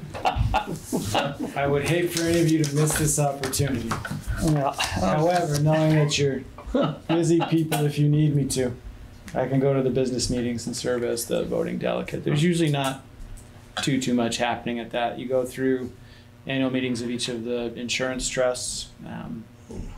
Sometimes there are policy changes in terms of if there are bylaws or different practices. Sometimes it's about approving some sort of larger issue with the fund. Minutes of the prior year's meeting, that's one to look forward to. And then there's the annual meeting at the VLCT level. That one can be a little more exciting. This year I think is a policy year. They switched their process up. Municipal policy is what becomes the backbone of the advocacy effort, so there can be a little more conversation there. Some years it's quick and dull, and other years it gets a little spicy depending on who's there and what they're interested in. Low grade, we're talking low grade spicy. Okay, low grade spicy. Well, Tabasco, you've got Tom Brady in play up there. Things ought to be rocking and rolling. And there are other events if you're interested in attending Town Fair. There are training and roundtable sessions. It's a 2-day event. You can pick one day or the other. There are other events with that we can get you information on, and they're up on VLCT's website. So the annual meetings are no cost, and they're open to whomever the delegate is. So it looks like you want to take that away from Trevor? Not this year. Maybe when I retire. It's the 6th of October. yeah, annual meetings on that Thursday. Where is it this year? I'm not- Killington? Killington. Yeah. Yeah. Yeah. Okay. I don't think I'm going to be in town on the 6th of October. They've been bouncing between Killington and South Burlington. Yeah. Usually it's. Or sometimes out in Essex at the fairground. Yeah. Okay. Well, I guess we'll. Want to make a motion to put Well, that on? We'll let you take it. Oh, gee whiz. Do you get to drive around a truck rodeo or? No, they took that event out of it. So They did? that happens at a different Oh, time. my yeah. goodness, that's that terrible. was I thought that was the highlight of the event. Freddie and Max do that. Okay. Early We need a June. motion to appoint him. Sure, I'll make a motion to appoint Trevor as the delegate for the town, VLC Town Fair. I'll second that, so. It's your Motion and a sentence. Second, all those in favor? Aye. Aye. Aye. Opposed? Bringing my bike if I get out Motion early. carries. All right. Appointment to True. boards, committees, and commissions. So you have one to consider for economic development, Erica, who is, I saw her on the Yep, she's right there. on Zoom. So I think there was at least one vacancy on that committee. Looks like Mary snuck out. There might be more than that functionally, but when I checked the other day, there was at least the one. I know for sure. But the committee's not meeting right now, We're not right? meeting currently, They're trying to but this is why she's restructure. in this reset mode, and so, but I think it'd be good to give her a person who certainly wants to be involved here. You have an email in your packets from Erica explaining interest and activities. Got a motion? I'll make an motion to appoint Erica to the Economic Development Committee. And I will second. All those in favor? Aye. Aye. Aye. Opposed? Motion carries. Were you here for a specific item on the Yeah, agenda? I was wondering what was going on with the junkyard ordinances. I'm a Hebbard Hill resident. And winter's coming and the mess is, Misses. Yep. it's a eyesore of the neighborhood. We never even heard it affected property values because it's a gateway to Hebbard Hill. And the Yeah. fences fall down, the trees died, more stuff comes, more stuff leaves. It's, This is the yellow place. This is the place on the right going up. The Hebbard Hill, right-hand side going up the hill. which we've struggled There's with a for. lot of things been going on that road. They're really looking up, and that's the gateway. And it's terrible. Yeah, we've been after this now for a number of years. Adelpho had gone through previous conversations with the state. We've dealt with lawyers and legal stuff, and we just keep running into this continuously big stone wall here. It's just we can't seem to get through it. And we've got another property in town that's similar to this, and we're just struggled to see if we can. I mean, we're not getting any assistance from the state, and so I don't know what to tell you. But wasn't there an agreement on this one the last time? I'm not sure. There may have been, but There may have been, but And there was some improvement, but it wasn't a lot, if I remember correctly, and And if junk prices go up, some of the stuff will disappear, but by no means all of it. no. I mean, some of it's, like right now, there's an old big camper got hauled in there. And what are you gonna do with that thing? It belongs in the dump. Mm-hmm. It isn't even, there's no scrap value in it even. And then the cars, I got a feeling some of those cars ain't even on their property anymore. They've etched up the field. It'd be on Miles' property now. And I wonder about the fluids running out of those vehicles and, whatever. That's a thing of today to watch out for, Is it a functioning business? Or is No, it's just a collection, and like you said, Yeah. when junk prices go up, some stuff leaves, and then when the numbers come down, the stuff accumulates, and it's I'm under the impression if you give him something, he'll take it. yeah. That's it. Put it in the CRM. People who quit giving him stuff would be all right. Well, and that's where we run into a little snag here. Was now it's considered as personal property, so it violates the ordinance. I mean, we've known this. We've gone down this path here with him and Finkel, We're still working. and we're still fighting with that one.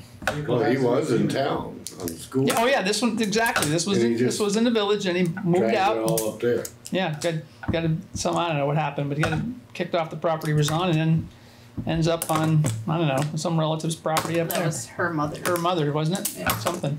The state's been back out there in the last 18 months. I don't remember exactly the date, but salvage yard coordinator did go out there, met with the people, talked about sort of what fit under their purview.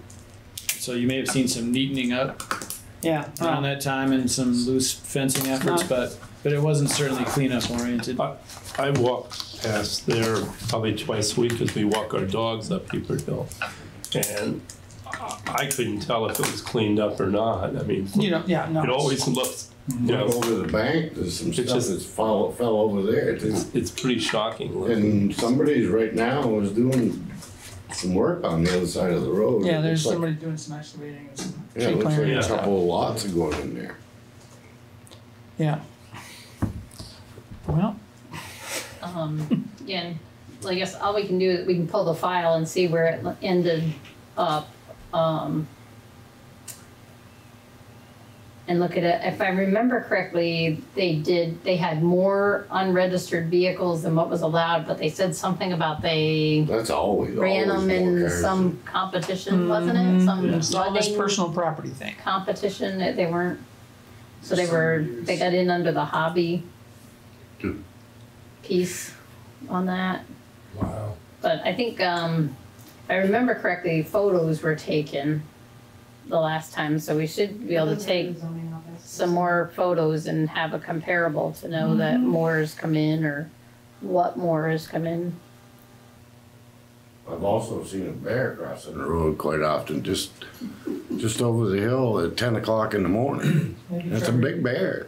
Maybe you could see if the states, just to follow up and see where they were at. I don't know if it's something the bear's after too or what. My understanding Place to is that, sleep. the state doesn't really want or have the time to work on these small problems. They're big for us, but they're small at the state level, and they're pretty low down on their list of priorities. I And know then that's. locally, we don't have good tools to force compliance with our ordinance. They just don't exist. And, We don't even, you can't even create the tools. right. It's something that really needs to happen as a legislative state Yes. solution. And I put in a bill last year to fix this, but it went to GovOps, which was a little bit busy with redistricting and pensions, and so they didn't get to it. But I'm gonna really try to make sure that it gets looked at this year. I was like, Well, A&R find a few other sponsors because I'm positions. sure we're not the only community struggling Yeah, with no, this. exactly. This is a Brookfield's statewide. got a few. This is a statewide issue. Everybody I've talked to is like, yeah, we have these things going on in our communities and we don't know what to do with them either. So it might be a good time to really look at some sort of a statewide. You're our guy. Yeah, no, I really would like to see this. I really like to see municipalities have the tools they need to enforce these I don't know that it's ordinances. municipalities. Municipalities don't have the money to fight some of these. You Well, know, and- you and talk to Brookfield about how much they got into that one on 14, But, Yes. So my understanding is that and they win, and there's nothing they can do. we can We can issue citations we can daily. issue citations, but Every day. but then they don't pay them. Correct. And we have no way to make them pay them. Nope, because So the legislation, the bill that I had drawn up last year would have given towns the authority to treat unpaid fines of these nature in the same way that we treat unpaid water bills or tax bills. So that if somebody doesn't pay, we can bring them to tax sale. Who's going to bid on them? I mean, well, you'd be surprised. honestly, Well, like some of at these the are, worst that case- one in but if Brookfield is on somebody- if contaminated land. The worst case scenario is also unfortunately is that the town takes it over, but at least it gets cleaned up. Yeah, But that's going to be the worst case scenario no matter what. I mean, Yeah. so but at least we get it. Well, yeah, and that's what We needs can- to we happen. You know, I think you're on the right track. You know, the The state town needs to, cleans it up, and then Yeah. the town. but you can need to have then the authority from the sell state to be able to property. go do it. You just need that piece of legislation that gives the towns the right to, go in there and do that. You know, years ago, Berrytown did this at the dugout. Just went in or the loaders and the dump trucks. Am I correct? By there lately? no, that I haven't been up there actually- lately, but they cleaned it up once. That was after Irene, and they got it bought out with. Is that what happened? They got bought out with funds, so they got able to Yeah. clean it up? Yeah. But some of these, we could talk about this in a different venue, but in Brookfield, the land that they got the problem on is the same one that's contaminated by the dry cleaner. that dumped all their Yeah, refuge Universe. there. Is it a Universe. brownfield? Oh yeah, and Yeah. now they Wow. piled all these cars and all kinds of stuff on top of it. But the town doesn't want the land, and they've won in court 3 or 4 times, but they can't enforce anything. They can't even enforce the court order, Right. and they don't want the land. The judge said, "Well, we'll give you ownership of the property," and they're like, "No, it's all contaminated and whatnot. We don't want that too." It's a mess. Right.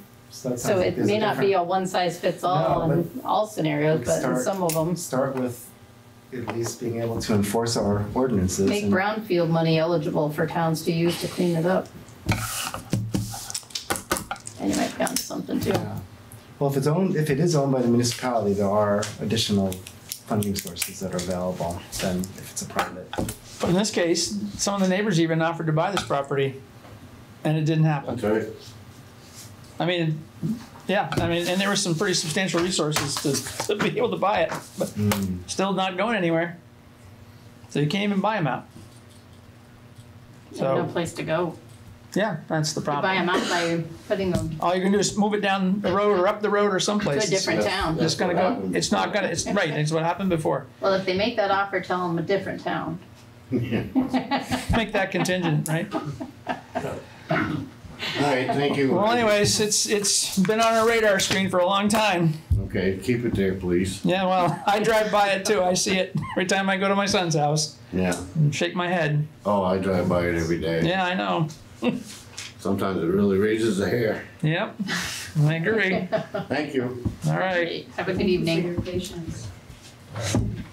It is Um, quite an eyesore. Yeah. So now we have item J that was added, which is East Randolph Hall, and defining how to approach that to Okay. figure out roles, responsibilities, what it is, where it goes. I think some of the challenge here is that we don't have a priority system, right? So if we looked at all the buildings that the town owns, we haven't finished the priority model that we would plug in all the projects and see how that ranks. So it's fair to say it's not a project, but it's not fair to say we don't know where it would come out if we were to have some type of priority ranking. How would you arrive at priorities? Through a ranking system. Yeah. And how would that ranking system be implemented? John, that's a process that we would need to go through, but we don't have it. We don't have it for our roads either. We started down that path, but then we had other fires that we had to put out. How many town buildings are there? Too many. Well, you gotta remember, ownership-wise, Chandler and the library both fit into that model too. Yeah. So you And got then you got the town hall and you got the This two one, garages. 2 garages, 2 fire stations, water, wastewater plant. I mean, there are smaller buildings too, such as the ones out at the landfill, but you've got camp building, pool building. Are there any of those buildings that you can't use? You're using that building, all our buildings can be used. There's 12. Except for the hall. 13. Well, you're using the hall, it's just limited. Most of those other buildings are everyday spaces though in some form. And Chandler's a different animal altogether, but Yeah, Chandler's its own thing. the camp building's used every day for 4 months with kids in it. The The pool range. building's used every year, yeah, same thing. This building's obviously used every day. Landfill building's used every day. Garages are used every day to support the other functions and to provide the other programs. So they're different animals at a certain level in terms of what you use them for. Fire stations or emergency services that Right. Need to be able to be used need when to they're be needed. used 24/7. All of those activities you describe, they're all centered around the village itself of Randolph, and all the things you're describing aren't within a 20-minute drive of East Randolph. So how does East Randolph fit into the priorities of the town as a whole? I mean, there's from what I can see as a taxpayer here in the East Valley, there's very little attention paid at all to this side of town. Oh, I don't know if I necessarily go along with that. You get snow plowing, you get road work, you get done, you've got a fire department over there. I don't think I'd quite go that far to go. I told you, John. I'm just saying, it's like, you know, everybody thinks. I certainly disagree. I certainly disagree with you, Perry, and you know, I'm fine just disagreeing with you, but there is nothing approaching the activity on the east side of town as there are on the west side. There's a higher population on the west side. There's no argument, but you know, this isn't Siberia. Well, that's seriously true. I'll give you a little history lesson, John. I grew up over there. That's where I was first started my tenure in the town of Randolph when I was born over in that region. And it hasn't changed much in the last 65 years. It's just the way it is. We're divided by a mountain here, and the major population of the community is over here on the west side. So hence we have the West Randolph comments and we have the East Valley comments. So, you know, but I think as far as, you know, services and things like that, you know, you guys are getting your roads taken care of, you're getting the roads plowed. You have a fire department over there that we've supported, you know, pretty well here over the last however many years. So I'm not quite saying that we're, you know, we're ignoring you over there. There happens to be this issue of the hall, and that hall situation has been that way for years also. And I understand now that, you know, we've got to try to do something with it. But what are the uses that you want to do with it? How is it going to generate revenue, or is it going to generate revenue, or is it just going to be a building that gets? I don't know. I'm hearing big numbers here. You know, $2.5 million. You know, to renovate that place and lift it. You know, seems like a pretty big stretch to get the rest of the taxpayers to buy into it. And it's like I said in the meeting. You know, if you can sell that to them, then so be it. But we have to also look at what the bond priorities are. So just a comment about the dollars, Perry. You know, $2.5 million included all the options and the bells and whistles that you know were put forth in the study that was done. The reality is to get the building open, to get the foundation taken care of, to address the fire marshal's issues, the code-related issues, the structural safety, and the initial building longevity issues, we're talking at something around $850,000. Okay, so $850,000. Do you think that that's a?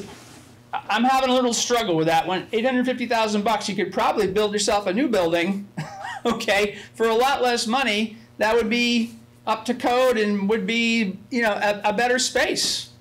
I'd hate to lose the historical value of this, but, you know, unless you've got, you know, a donor in your back pocket over there that wants to kick in a lot of money, I just don't, I'm having a struggle with that. And then that's why initially when we started this conversation, you know, 3 or 4 years ago, you know, Preservation Trust worked with the town of Brookfield, and I sent you guys up there to see what Brookfield did. And so that's, I'm still on that tangent here that, you know, it's got to come from those kind of sources.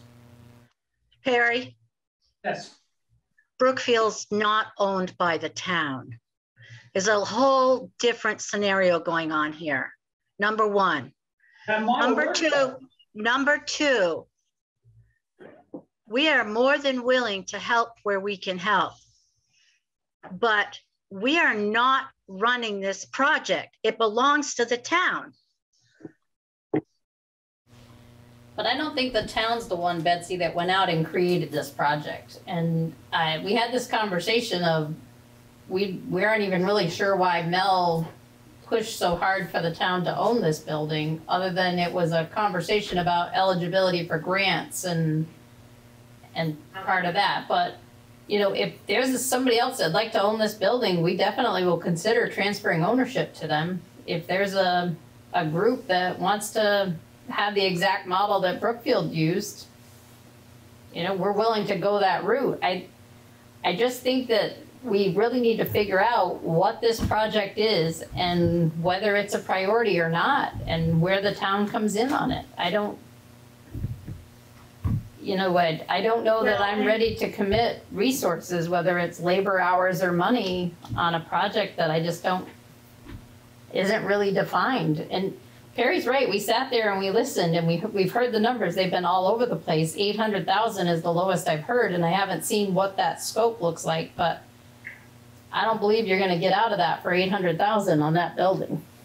As I think that's one of those that once you get into it, there's a lot more rot and a lot more problems than what shows up. Trini, that's only to deal with, it's not anything cosmetic, nothing frills, it's not changing entranceways, it's only dealing with ADA and the foundation. And it really, those figures are, like John said, he's very, very close. I came up with something similar. I was a little bit less, but we're right in the same ballpark.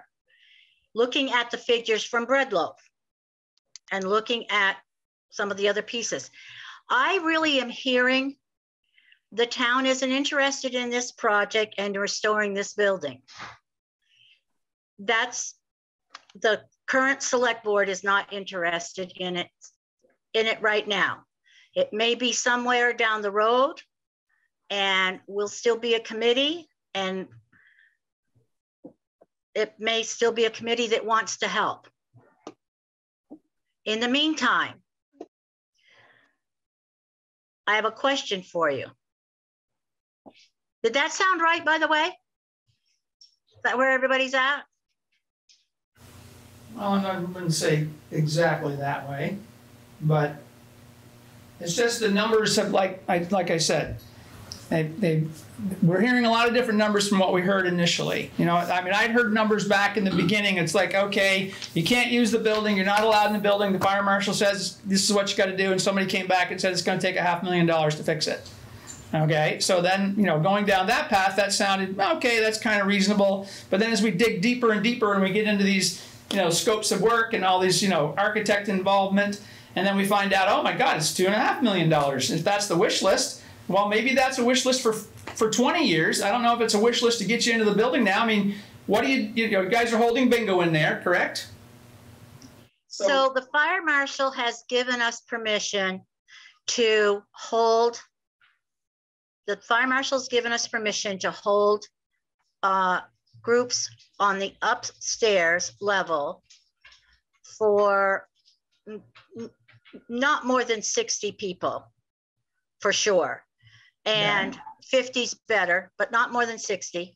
We had to have a porta potty, and we had to have the handicap parking places and the ramp for people to get in. That's all temporary. I don't know how long the town and the fire marshal will allow us to continue that way. I didn't know until recently, when I was talking with the fire marshal, that we could have other things besides bingo there as long as we stayed within the structure of, it's a town advisory committee that is putting a yoga class together, as an example. But it's not the town advisory committee that's doing that. It's the East Valley group that's doing that. The same as it is the East Valley group doing the bingo. As an advisory committee. Not to the town. You're not doing those as an advisory committee to the town. You're doing those as your own standalone group. That's correct. But the reason we could use it is because we are a town advisory committee. Am I right about that, Trevor? I think what we're digging at a little bit here is that in order to raise funds through the bingo effort for the efforts, those run through the group, which is an independent entity. If there's an advisory group that the board put together and formed, that's what the advisory entity is. And so a legislative, that's a public body under the open meeting law. That's the distinction, whereas the other one's a nonprofit and or other status. I haven't seen, the only thing I've seen from Maurice was related to bingo in terms of the usage, and we set up the parameters with some dates around that and some of the other requirements. So if there's something newer from him, we can take a look at that and see how these distinctions play out. But okay. Does that have a timetable on it? Is that I mean, I assume you guys talk to each other. I apologize. well, I'm assuming, did we have, is that what you got from Maurice? Was there a time limit on that? Is that just for 6 months or a year, or does it gotta be revisited? Only, not the winter months. I think it's October. We have the use agreement that we set up that we all signed that was stemmed from that conversation that we did have all together in some form. But we don't always get looped into the same thing altogether. So that could be the gap. So what's the next step of what you would need to continue to do that, or to expand the number of people in the building? What's gotta be done there? What's he looking for there? I think at some point it's going to have to be those permanent improvements. Some of these, why there've been the allowances, especially for the bingo events, is to help raise money in support of that effort. Of that effort. They generally match up with a weather window that's a little bit better, so that you can get away with the portalets, get a little more daylight, ease of access. There's some method to that madness in terms of why that time of year versus January, for example. Okay. But I don't know if this is in every single year, unless or until something happens. Are we able to do this at a certain level? We have followed their discretion as the life safety and public safety professional in the loop, because that helps us with our insurance concerns, with our safety concerns. Right. Yeah. Okay. And my only thought with that was to go along with the whole keeping it in the town's mind that somewhere, maybe a year or two down the road, they'll say, well, why don't we get this building fixed? To go back to the two distinct entities, where you're gonna get into a problem is if you're raising that money as a town committee, the revenue of that needs to come to the town to go into the fund for the building. If you're raising it as your East Valley group, not part of the town, then the money goes into your account to do what you want with it. So you can't represent yourself as a town entity and then keep the money you make. The agreement is with the group, if I'm remembering the language right. So for the bingo pieces, at least, it does tie that way.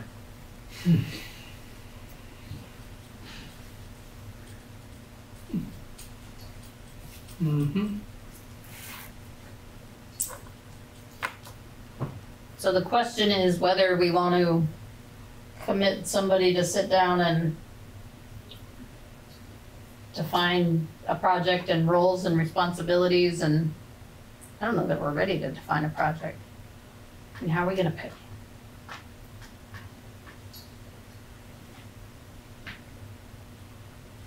I mean, let's think long term with this. I mean, this isn't something that's going to be fixed overnight, but without some kind of commitment from a personnel from the town that can provide us with some professional assistance, we're really going to get nowhere. Yeah, but you've been on the call tonight and heard that we don't have enough staff hours right now to do the mandatory stuff. Is that going to be a permanent condition? Or is that something that, I mean, you're working actively to improve that? I mean, you I think we're working actively to improve that. However, there is a problem with the labor force out there right now. And so it's a little hard to find people to take on these roles. Yeah, I'm well aware of what's happening in the labor market, but to follow that logic, to follow that logic, you would arrive at the conclusion that the town's never going to take on anything new. I don't know if I'd quite go that far. No, that's not the case. Well, we've got some projects right now that are slipping because we don't have the staff hours to get them out, and those are roads and water sewer projects and, more of the main infrastructure of the town. Yeah, it's a struggle.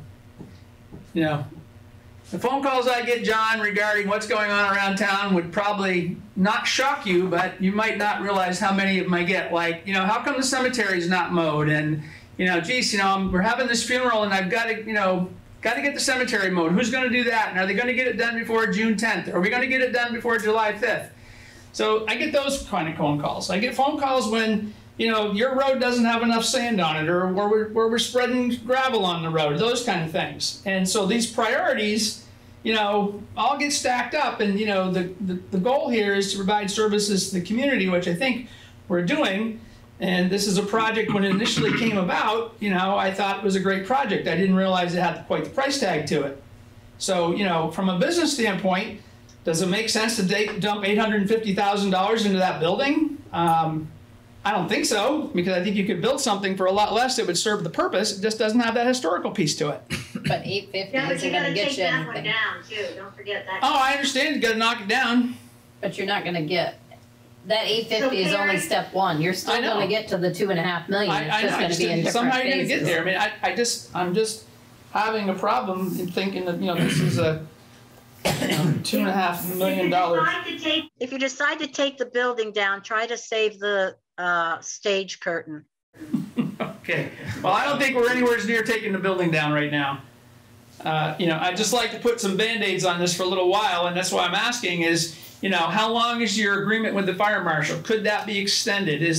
What's the next step going to cost? Is the next step a $50,000 step, or is it a $150,000 step? You know, can we stage this out, you know, over a number of years to get to the point where, you know, things are changed around here a little bit?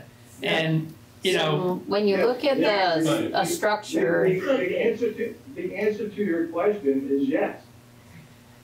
it is, but it Of course it can be isn't. Because if you're going to, you got to make a decision now what you're going to do to that building. Because the first step is going to be to raise it and put a new foundation in it. And remember that night they said one of the options was to add another 8 inches to have more clearance downstairs. Yeah. Which if you're going to do that, that changes your whole, that changes all your structural supports, changes all your beams, all that has to change. So you got to make the decision today how far down this path you're going, because your first phase of your construction has to know what you're doing.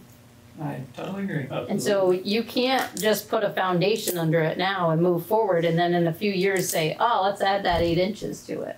You can, but it's going to be a nightmare. Well, and you need to have a better sense than I've heard thus far of what use you're going to put the building to, and how far do you have to go to make that use possible, and frankly, how frequent is that use going to be to justify an $850,000 expense or whatever the expense is going to be? I mean, bingo is great, maybe a local theater, whatever is envisioned to be in there, the building needs to be able.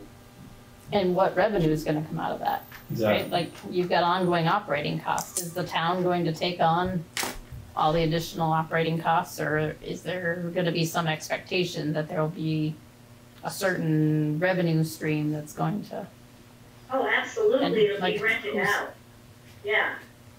Well, but we don't know that. We haven't. But to whom? Well, that would be my marketing plan. Yeah. Right, but we don't have a, you know, that's part of it. Like, what does that look like? Who are the entities that are willing to rent it? And what are they willing to pay? And how often are they gonna do it? You know, once a year to do a craft fair isn't enough, but is there, like, you know, somebody who wants to do health classes or, you know, exercise things or kids crafts on Saturdays, or, you know, and a lot of those, they look for you not to charge, right? They're looking for public use buildings that they don't have to pay for, because it's usually Gifford or the school or somebody underwriting those. So it's, There's buildings you can use and you don't have to pay for? There are. If I wanted to do a craft class, where can I do that in Randolph and not have to pay for it? You can't because you're a person. But if you were the school wanting to do it, or you were Gifford or somebody like that, they can get into a lot of these facilities without a fee. Yeah. Well, there's more market out there than, there's a lot more market out there, but I mean, you bring Brookfield as an example, they don't do it in the wintertime at this particular point, but they can stay pretty busy. No, they seem to be getting a lot of use out of their hall. There's no doubt about it. And They are limited to their seasonality. That I do know, but because I've rented some heaters on occasions for early spring events and late fall. So, but I know that they secured a lot of money from individuals and Preservation Trust, and so whatever they did, they raised a lot of capital that way, and that went a long ways to getting them to where they are. I don't know what the condition of the building was when they took it over. I don't know how much work they had to do or how much they needed to spend, but I know it's a pretty substantial amount. Well, I personally don't want to start going and asking people for donations and nothing happens. I'd be very ashamed of that. So. Oh, I think, yeah, you don't want to do that until you actually have a plan of action. Yes, until I know that there is a plan and it's looks reasonable for a town situation such as Randolph's.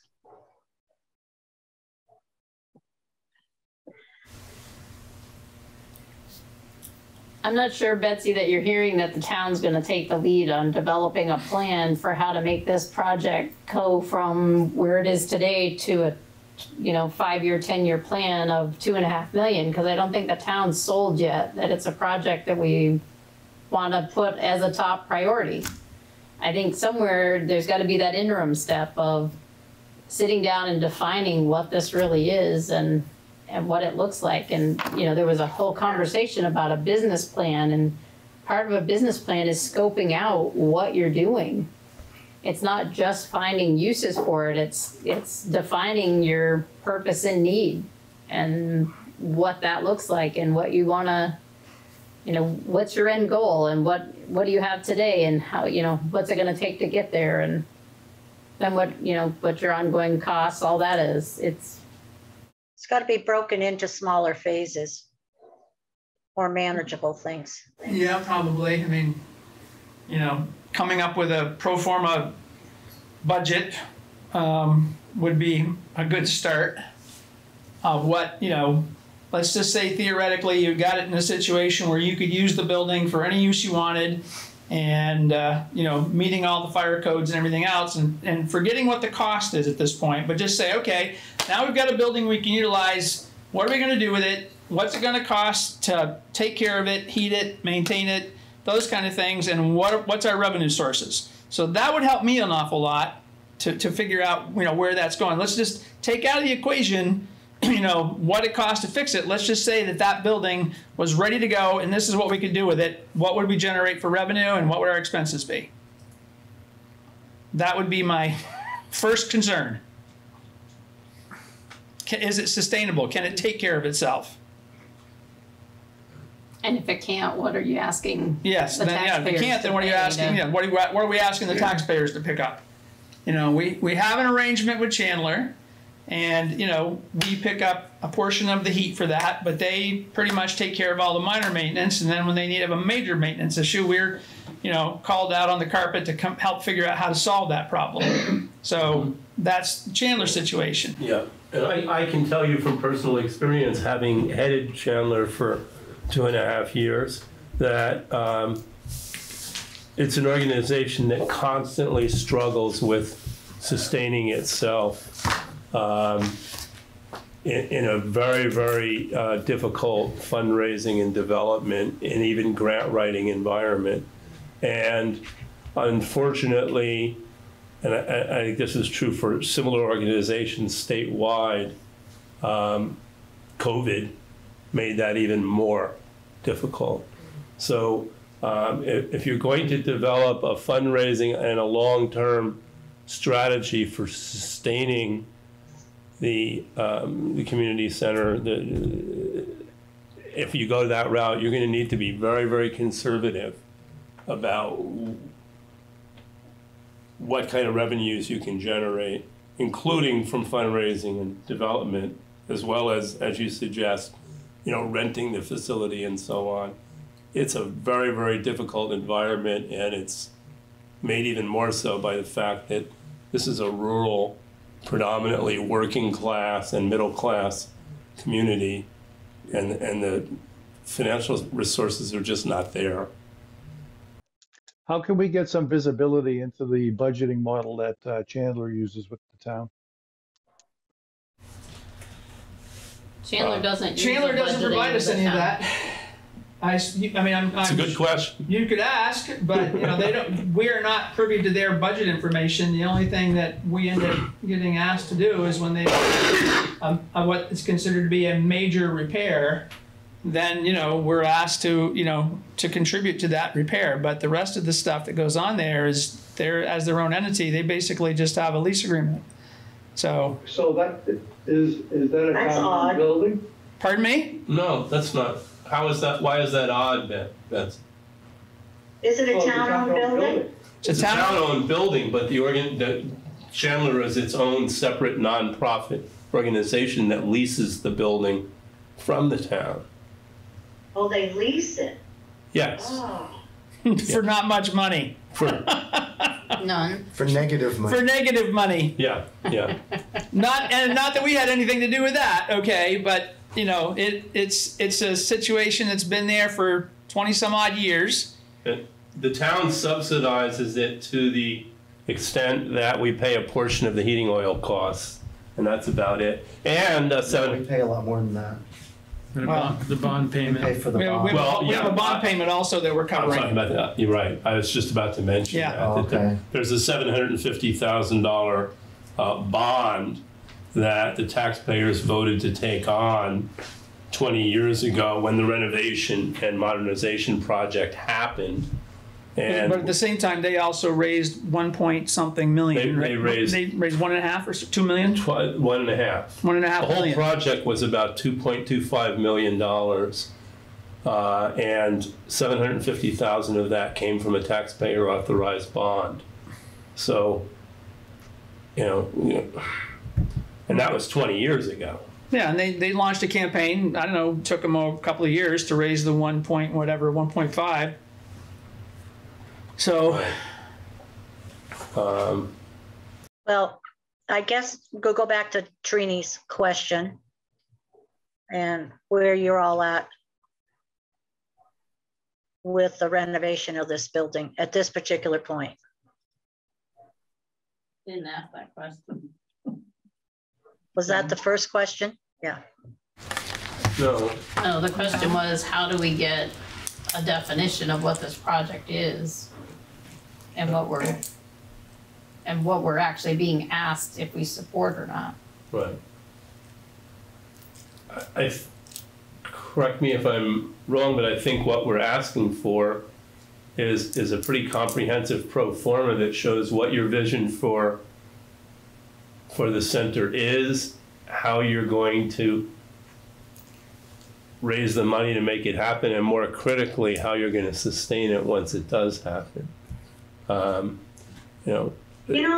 would think that way if I owned the building, but I don't. We don't own the building. Well, Chandler doesn't either.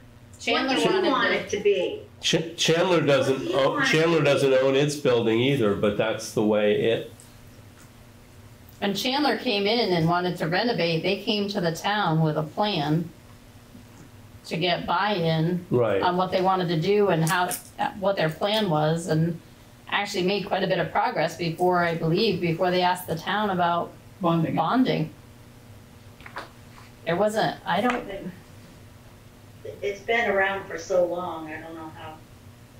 Well, the organization itself wasn't. I mean, back in I would say probably in the late 70s, early 80s, there was an entity that really dealt with it. There was a handful of people that basically had taken on the responsibility of it and, had booked some shows in there, but the place was in pretty big, it was in shambles. It was disrepair. The seats were in bad shape. The walls were in bad shape. Ceilings were in bad shape. And I believe it was Red Hardigan and Irma and some of those folks, the Drysdales and Martha Osland, and so they kind of just came up with this similar to what you guys are doing. They put together a group and put together a proposal to the community, and primarily, I guess, the select board at the time, and said, okay, well, this is what we need. If we can raise this much, would you do this much? And my understanding is that's how the deal went down, and they put in their sweat equity and rejuvenated the place and then put on the big addition out back.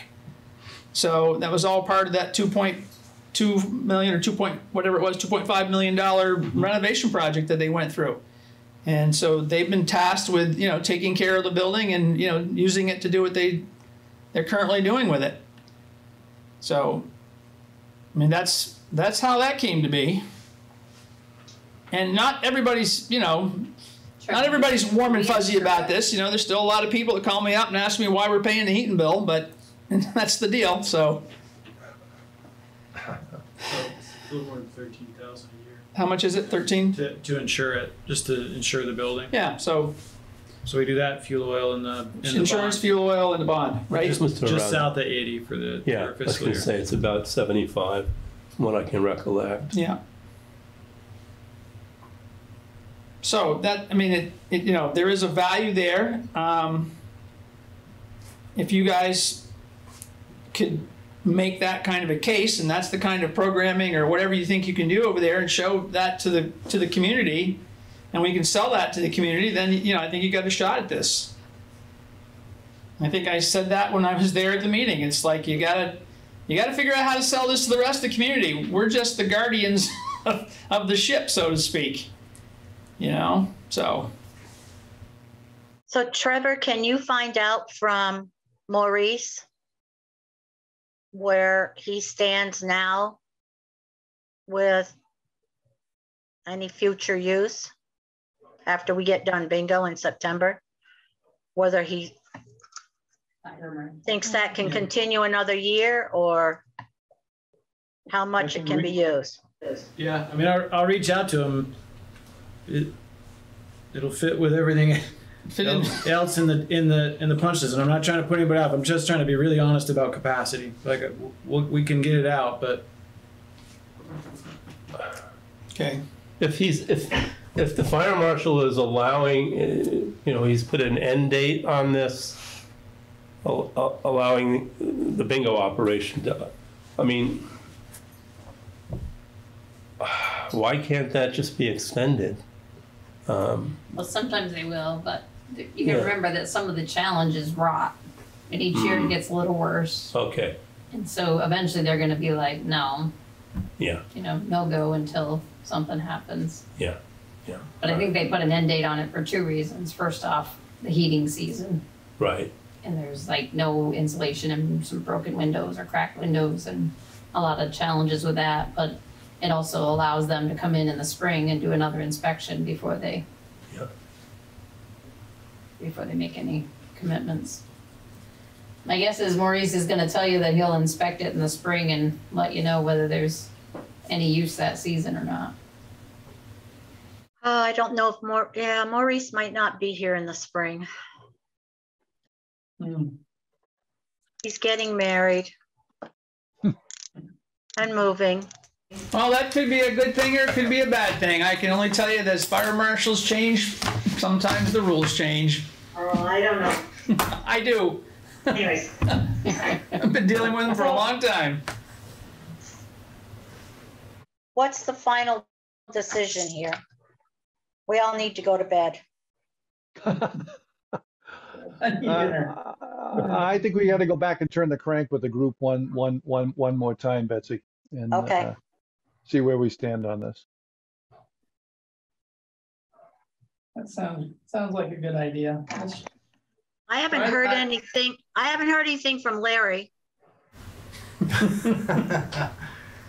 I would say that given everything that I've heard tonight, it seems like it's going to be very challenging for you to come up with a plan where you can raise enough money to make this building become a usable facility, to where your ask from the town is small enough for it to have a reasonable chance of getting past the voters.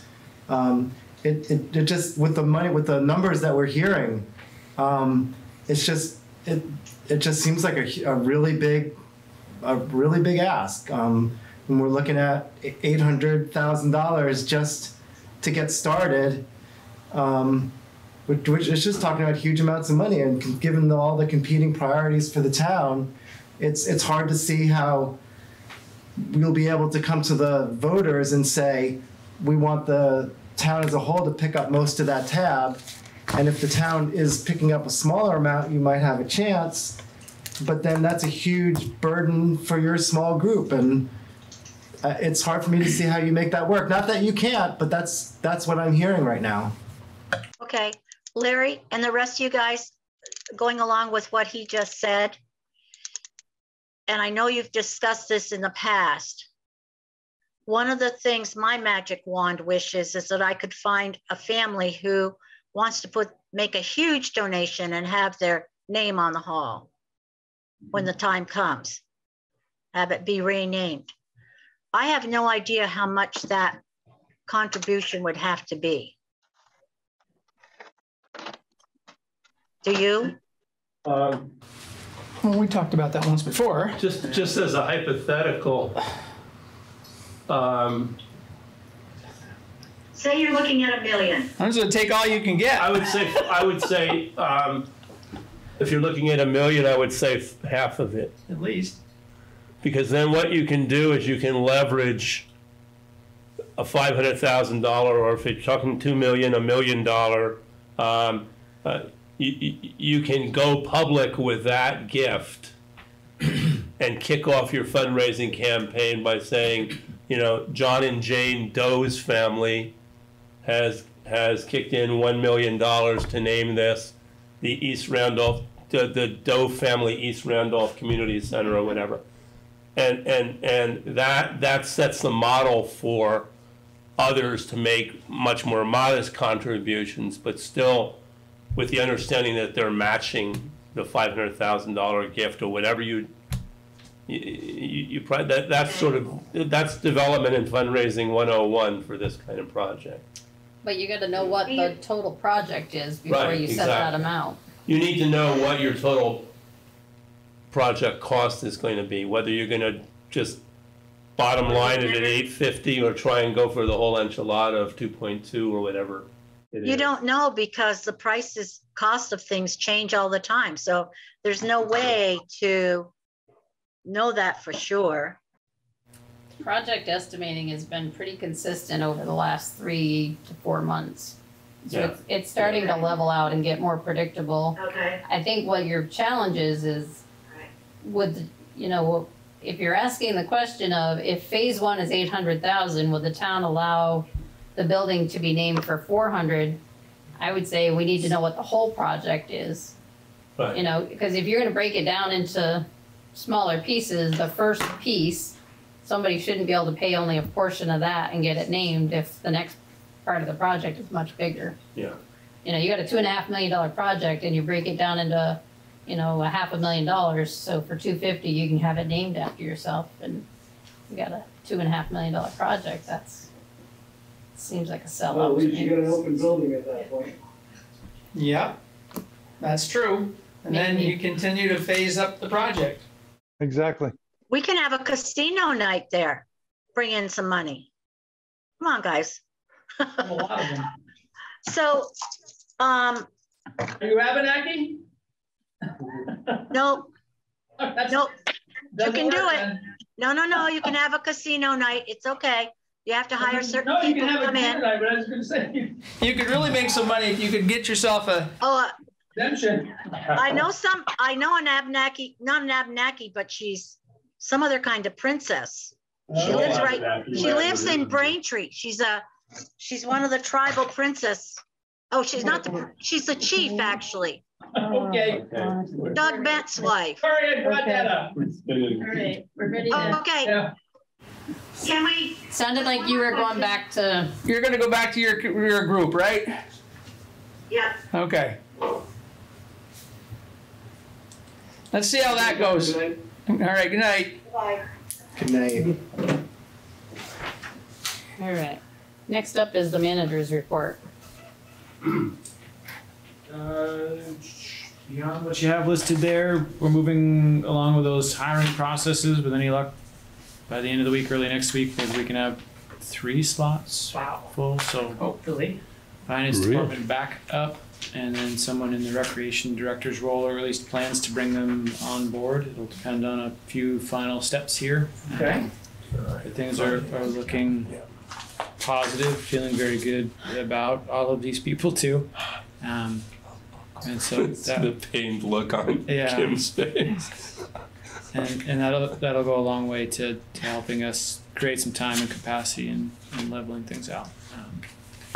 And that leaves a little bit of space to fill out in the field-based positions. We still have the 2 hybrids that you reallocated earlier in the summer. Those are still open and out there in terms of when we split them up. And then we have longtime highway department employee is retiring. So John Race is leaving.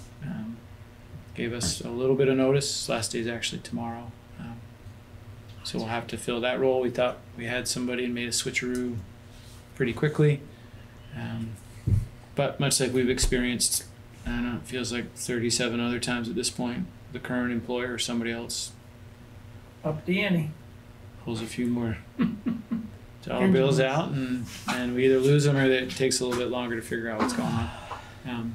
So hopefully, but that, if we can fill these other 3 slots, it basically leaves us 3 positions from full, which is as close as we've ever been to full, I think, or have been to full for during your tenure. A year, yeah.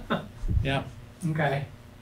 We had about 4 weeks, I think, 6 weeks last fall where we were full. Uh-huh.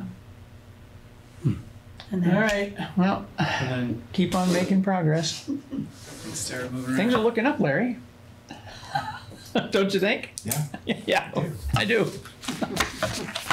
But yeah, and like I mentioned in the report, I'm optimistic. I think stabilization is sooner, but if for some reason we have to carry some vacancies for even longer, we gotta sit down, prioritize what we want to do and how we want to do it and who's going to do it. And the handful of people are stepping in, covering. Everybody's a burnt piece of toast at this point. All the crisp, like it's just we're crispy, so we got to figure out how to find ballast. Mm-hmm. But this all works out, which we're hoping it will. Planning on it. We'll be in a good spot. It's a mixture of folks too. One case, it's somebody who's been working with us in a temporary capacity, has essentially passed an audition with flying colors, so we have a higher level of confidence in them. And that was done to make sure everybody was okay with it, that it worked for everybody schedule-wise, kind of a nice soft entry. One of the other candidates has local experience in that particular role. We're going to be stealing them from somewhere else, basically. I used to feel bad about such things, but Hey, I don't anymore. happens to us, so. And so I'm really optimistic. As a lot of really good experience will fit in really well in that role. And then the third person has a lot of the same types of experience, but in a different sphere. But had some interesting training in their background, including as an aspiring diplomat, and in certain roles that'll be a nice addition to our capabilities. So I'm feeling pretty good. So now that I've said it, I'm also getting to that point where I'm like, now I've said it out loud, it's all gonna collapse. But knock on wood that we'll get there. I don't think there's anything else to add. We had a few things in there that just followed up on stuff. The pay schedule thing's just an audit thing. When we were talking with Cynthia from Nemrick, it makes sense to get into the practice every year, maybe around the first of the year ideally, where we just sort of have you guys look at a pay schedule for everybody. It'll reflect what's in the budget. So any changes, you adopt it, and we've essentially created that process element. We could argue that we do it every year when the voters approve the budget, but it's a nice little step, and it helps whomever's in that role or whoever has to step into that role know that that's the schedule. So it shouldn't be too major, but this lets us, I'm gonna do the official signing with the contract. The union, we're scheduled for 10 tomorrow. We were scheduled for August. Didn't come together. We were here. Stuff came up, and there wasn't anything in a final review other than there was a sentence missing about who could authorize the wearing of shorts. So nothing major, you wouldn't think. Sounds like the Live Golf Tour. Yeah. Essentially, who could authorize you wearing shorts? Did you make that decision, or should your supervisor be involved? Oh boy. So small stuff around the edges. There was a lettering issue that was probably a track changes holdover, that kind of stuff. But the numbers all worked out. The language is all there. The intent was all good. So we'll sign that up and then work through making those pay adjustments. Alrighty. Great. All right, ready to go to executive session? Do we have any of these that we have to find first? I think, yeah, if I remember right, leaving the real estate one on there, I believe, requires the finding. And the mediation might as well. If nothing else, you've added an extra motion for Kim to include in the minutes, so we test out her growing skills here. So we first need to find that we need to go into executive session.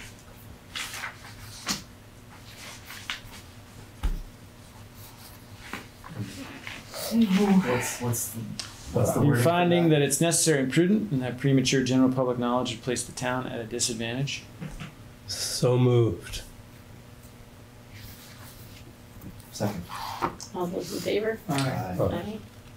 Opposed? Motion carries. Move that we enter into executive session. I'll second. All those in favor? Aye. Aye. Opposed? Motion carries.